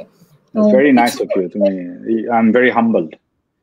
তুমি নো অনেক ভাইয়া, সুন্দর করে বলছো, তুমি সেলস এর লোক তো, এই জন্য সুন্দর করে ক্লায়েন্ট রে সুন্দর করে বলতে পারো। নো ভাইয়া, আপনি খুব সুন্দর করে প্রতিটা টপিক কভার করেছেন। Thank you. We had other questions, but আমি এগুলো করছি না, বিকজ কিছু কিছু কোয়েশ্চেন একটা একটার সাথে ইন্টার রিলেভেন্ট, ওগুলা হয়তো একটা শুনলেই আরেকজন ওটার অ্যান্সার পেয়ে যাবে। বাট আপনাকে থ্যাংক ইউ সো মাচ আমাদের প্রোগ্রামে আসার জন্য, এতক্ষণ সময় দেওয়ার জন্য। আই নো আপনার ফ্যামিলিকে এই সময় টাইম দেওয়ার কথা, বিকজ সারাদিন কাজ শেষ করার পরে এই টাইমটা হয়তো একটু ফ্যামিলির জন্য থাকে, সেটা you have allocated for us. Thank you so much, we are really really happy যে আপনি এখানে এসেছেন। আমার জন্য এটা অনেক বড় একটা পাওয়া। আমি তৃষাকে শুরু থেকেই বলে আসছি, আই ওয়াজ এক্সট্রিমলি নার্ভাস, কি পড়ে আসবো, কেমনে দেখতে হবে, বিকজ মেয়েরা তো সব দিক থেকে সবকিছু প্রিম এন্ড প্রপার চাইবে। I was very worried, but I am thankful যে কোনো কঠিন প্রশ্ন আসে নাই, আমাকে খুব একটা বেশি ঝামেলায় পড়তে হয় না। And Trisha, thank you for your, except for the robotic voice which was also an interesting interruption, thank you ভালো সঞ্চালনার জন্য। আমাকে যদি কেউ কখনো অ্যাপ্রোচ করতে চান, অবভিয়াসলি আপনারা তো আমার ফেসবুক আইডি দেখতেই পাচ্ছেন। আমি এমনিতে ফেসবুকে, আল বি অনেস্ট, আমার আমার লাইফের ডিক্লাটার করার একটা ফিলসফি আছে, এটা বলে যাই শেষ করার আগে, যে আমার লাইফে শুধুমাত্র হোয়াটসঅ্যাপ এবং এসএমএস ছাড়া আর কোনো কিছুর নোটিফিকেশন অন করা নাই, আর কোনো কিছুর নোটিফিকেশন অন করা নেই। সুতরাং আমি ফেসবুক এবং মেসেঞ্জার কম দেখি। তবুও আপনারা যদি অ্যাপ্রোচ করতে চান আপনারা ড্রপ করতে পারেন, আমার একটা ফেসবুক পেজ আছে, সেখানে আপনি দিতে পারেন। আমি ডেফিনেটলি সময় মতো যে কোনো প্রশ্নের জন্য I would be happy to come back. আমার মনে হয় তিতলি অনেক ভালো কাজ করছে, যে বিভিন্ন লোকজনকে নিয়ে এসে গ্রুপের সবাইকে একটা কিছু দেওয়ার চেষ্টা করছে। আর আমি বারবারই যেটা বলবো, দেখেন আমরা যুদ্ধের ভিতর দিয়ে যাচ্ছি, কিন্তু এই যুদ্ধটা নিয়ে এখন মন খারাপ করার কিছু নাই। এই কোভিড নিয়ে কয়জন লোক কোথায় মারা গেল না মারা গেল, don't worry about it. Vaccine কোথায় হইলো না হলো, আপনি এগুলো নিয়ে যত পড়ালেখা করবেন, আমার কাছে মনে হয় এই একটা পড়ালেখা আমি করতে মানা করব, অন্য সব পড়ালেখা করেন, এই একটা পড়ালেখা করতে মানা করব। কারণ কে কি বললো, কোন চীনের কোন প্রফেসর কি বলেছে, কোন জাপানের কোন রিসার্চ অ্যানালিস্ট কি বলেছে, বাংলাদেশের কোন ডক্টর কি বলেছে, don't pay any hit two it, trust me, don't pay any hit two it. Rather ওই আপনার বান্ধবীরা আপনাকে বলেছে 6 সিজনের 6টা শাড়ির বিজ্ঞাপন দিতে, আপনি 6টা শাড়ির বিজ্ঞাপন দেন, ওইটাতে মন খুশি হবে, বুঝছেন? Don't get সাকড into the negativity, rather এটাকে মেনে নিন, মেনে নিয়ে লাইফটাকে একটু ম্যানেজ করেন। মেয়েরা ভালো manager, very good manager, so I am sure আপনারা এটা সুন্দর করে ম্যানেজ করতে পারবেন। হ্যাঁ, থ্যাংক ইউ। এই যে আপনি বললেন এটার সাথে একটু রিলেট করে বলি, যেমন আমরা যেটা করছি গ্রুপের মধ্যেই, এই যে লকডাউন পিরিয়ডটা আমরা খুব ভালোভাবে কাজে লাগাচ্ছি। ইন এ সেন্স, যখনই গ্রুপে কেউ কোনো পোস্ট দিতে যাচ্ছে কোভিড-19 নিয়ে, উই আর নট অ্যাকসেপ্টিং, এবং ম্যাক্সিমাম টাইমে সবাই পজিটিভ জিনিসপত্র দিচ্ছে। কে কি রান্না করেছে, আজকে নতুন কি শিখেছে, একটা কোর্সের পিকচার দিচ্ছে, কোর্সের সার্টিফিকেট আপলোড করছে, ওটা দেখে আবার আরো 10 জন লিখছে আমি কিভাবে শিখবো, আমাকে লিংক দাও। তারপর সে আবার লিংক দিচ্ছে, সে শিখে আবার সে আপলোড করছে। অ্যান্ড উই আর মেইনটেইনিং ছোট ছোট ওই যে মেসেঞ্জার গ্রুপ টাইপের, যেখানে হচ্ছে আপনার সবাই মিলে একসাথে ভোকাবুলারিটা প্র্যাকটিস করে, পাশাপাশি হচ্ছে স্পিকিংটা প্র্যাকটিস করে, কল করে সবাই মিলে 4-5 জন করে এভরিডে। সো যাতে তাদের স্পিকিং এর ইয়াটা ভালো হয়, এরকম অনেকগুলো ছোট ছোট কাজ আমরা করছি। সো আই হোপ যে সবার মানে কাজে আসবে। পাশাপাশি আবার কিছু আপু আছে যারা ভালো ইয়োগা পারে, তারা আবার অন্যদিকে ইয়োগা ট্রেনিং করাচ্ছে। So we are doing lots of things যেগুলো সবার কাজে আসবে। এবং এখানেই ভাইয়া সবচেয়ে মজার কি জানেন, আমাদের ট্রেনারটা আমরা নিজেরাই। ফর এক্সাম্পল ধরেন আমি একটা কিছু পারি, আমি হয়তো এক্সেল পারি, আমি আরো 10 জনকে ওটা শেখাচ্ছি। আবার আরেকজন ধরেন ইংলিশে কিছু একটা পারি, সে আরো 10 জনকে শেখাচ্ছে। এভাবে করে আমরা শেখাচ্ছি একজন আরেকজনকে। So that's what we are doing. আরেকটা জিনিস হচ্ছে, রাইট ভাই, এবং আপনাদের সাথে আসলে কেন ইন্টারাকশনটা, যেমন আপনি আসছেন, তারপরে আরো কিছু গেস্ট আসছে স্পেশাল কেসে, বিকজ আপনাদের কাছ থেকে জানার অনেক কিছু আছে, যেটা হয়তো ওরা এখান থেকে শুনে ইন্সপায়ার হয়ে আরো 10টা কাজ বেশি করে করতে পারবে। সো দ্যাটস হোয়াট ভাইয়া বেসিক্যালি উই ওয়ান্ট। আলহামদুলিল্লাহ, very good, keep up the great job. সবাই ভালো থাকবেন, রমজানের রোজা রাখুন এবং নিজের যত্ন নিন। বারবারই বলছি, নিজের যত্ন নিন। আপনি নিজে ঠিক না থাকলে কিন্তু আশেপাশে সব ভেঙে যাবে। নিজের যত্ন নেবেন। দোয়া করবেন ভাই আমাদের সবার জন্য, আপনার জন্য, আপনার দুইটা লাভলি কিডোর জন্য এবং ভাবির জন্য, বাচ্চার সবার জন্য অনেক অনেক দোয়া। And thanks to them as well যে আপনাকে এতটুকু সময়ের জন্য তিতলির জন্য অ্যালোকেট করতে দিয়েছেন। থ্যাংক ইউ সো মাচ, ভালো থাকবেন, আসি, গুড নাইট। আসসালামু আলাইকুম ভাই, গুড নাইট। ওয়ালাইকুম আসসালাম। সো গাইস, বেসিক্যালি ভাইয়াকে অনেক থ্যাংক ইউ, আপনাদেরকে অনেক থ্যাংক ইউ যে আমাদেরকে টাইম দিয়েছেন। আই নো আমার কথা রোবোটিক শোনা যাচ্ছে, but not bad. Sometime different ভয়েসও ভালোই, খারাপ না। আমি লাইভটা শেষ হওয়ার পর আমি নিজেই শুনে নিব আমার গলা কেমন শোনা যাচ্ছিল। প্রবাবলি কোনো প্রবলেম ছিল, technical error. But thank you so much, thank you everyone. আপনারা সময় দিয়েছেন দেখেই আসলে এত ইন্টারাকশন হয়েছে ভাইয়ার সাথে, এবং আপনারা যারা আমাকে আগেই কোয়েশ্চেন দিয়েছেন তাদেরকেও অনেক thank you. And don't forget to watch tomorrow's show, because কালকে আমি আবারও বলছি, কালকে থাকতে হচ্ছে অ্যাব্রড স্টাডি নিয়ে। আই হোপ এটাও অনেকজনের কাজে আসবে, কারণ অনেকজন গ্রুপে অলরেডি বলেছেন তারা অ্যাব্রডে স্টাডি করার জন্য কি কি করা লাগে ওটা জানতে চাচ্ছেন। তো সবার জন্য ইনশাআল্লাহ দোয়া রইল, আমার জন্য সবাই দোয়া করবেন। আসসালামু আলাইকুম, ভালো থাকবেন।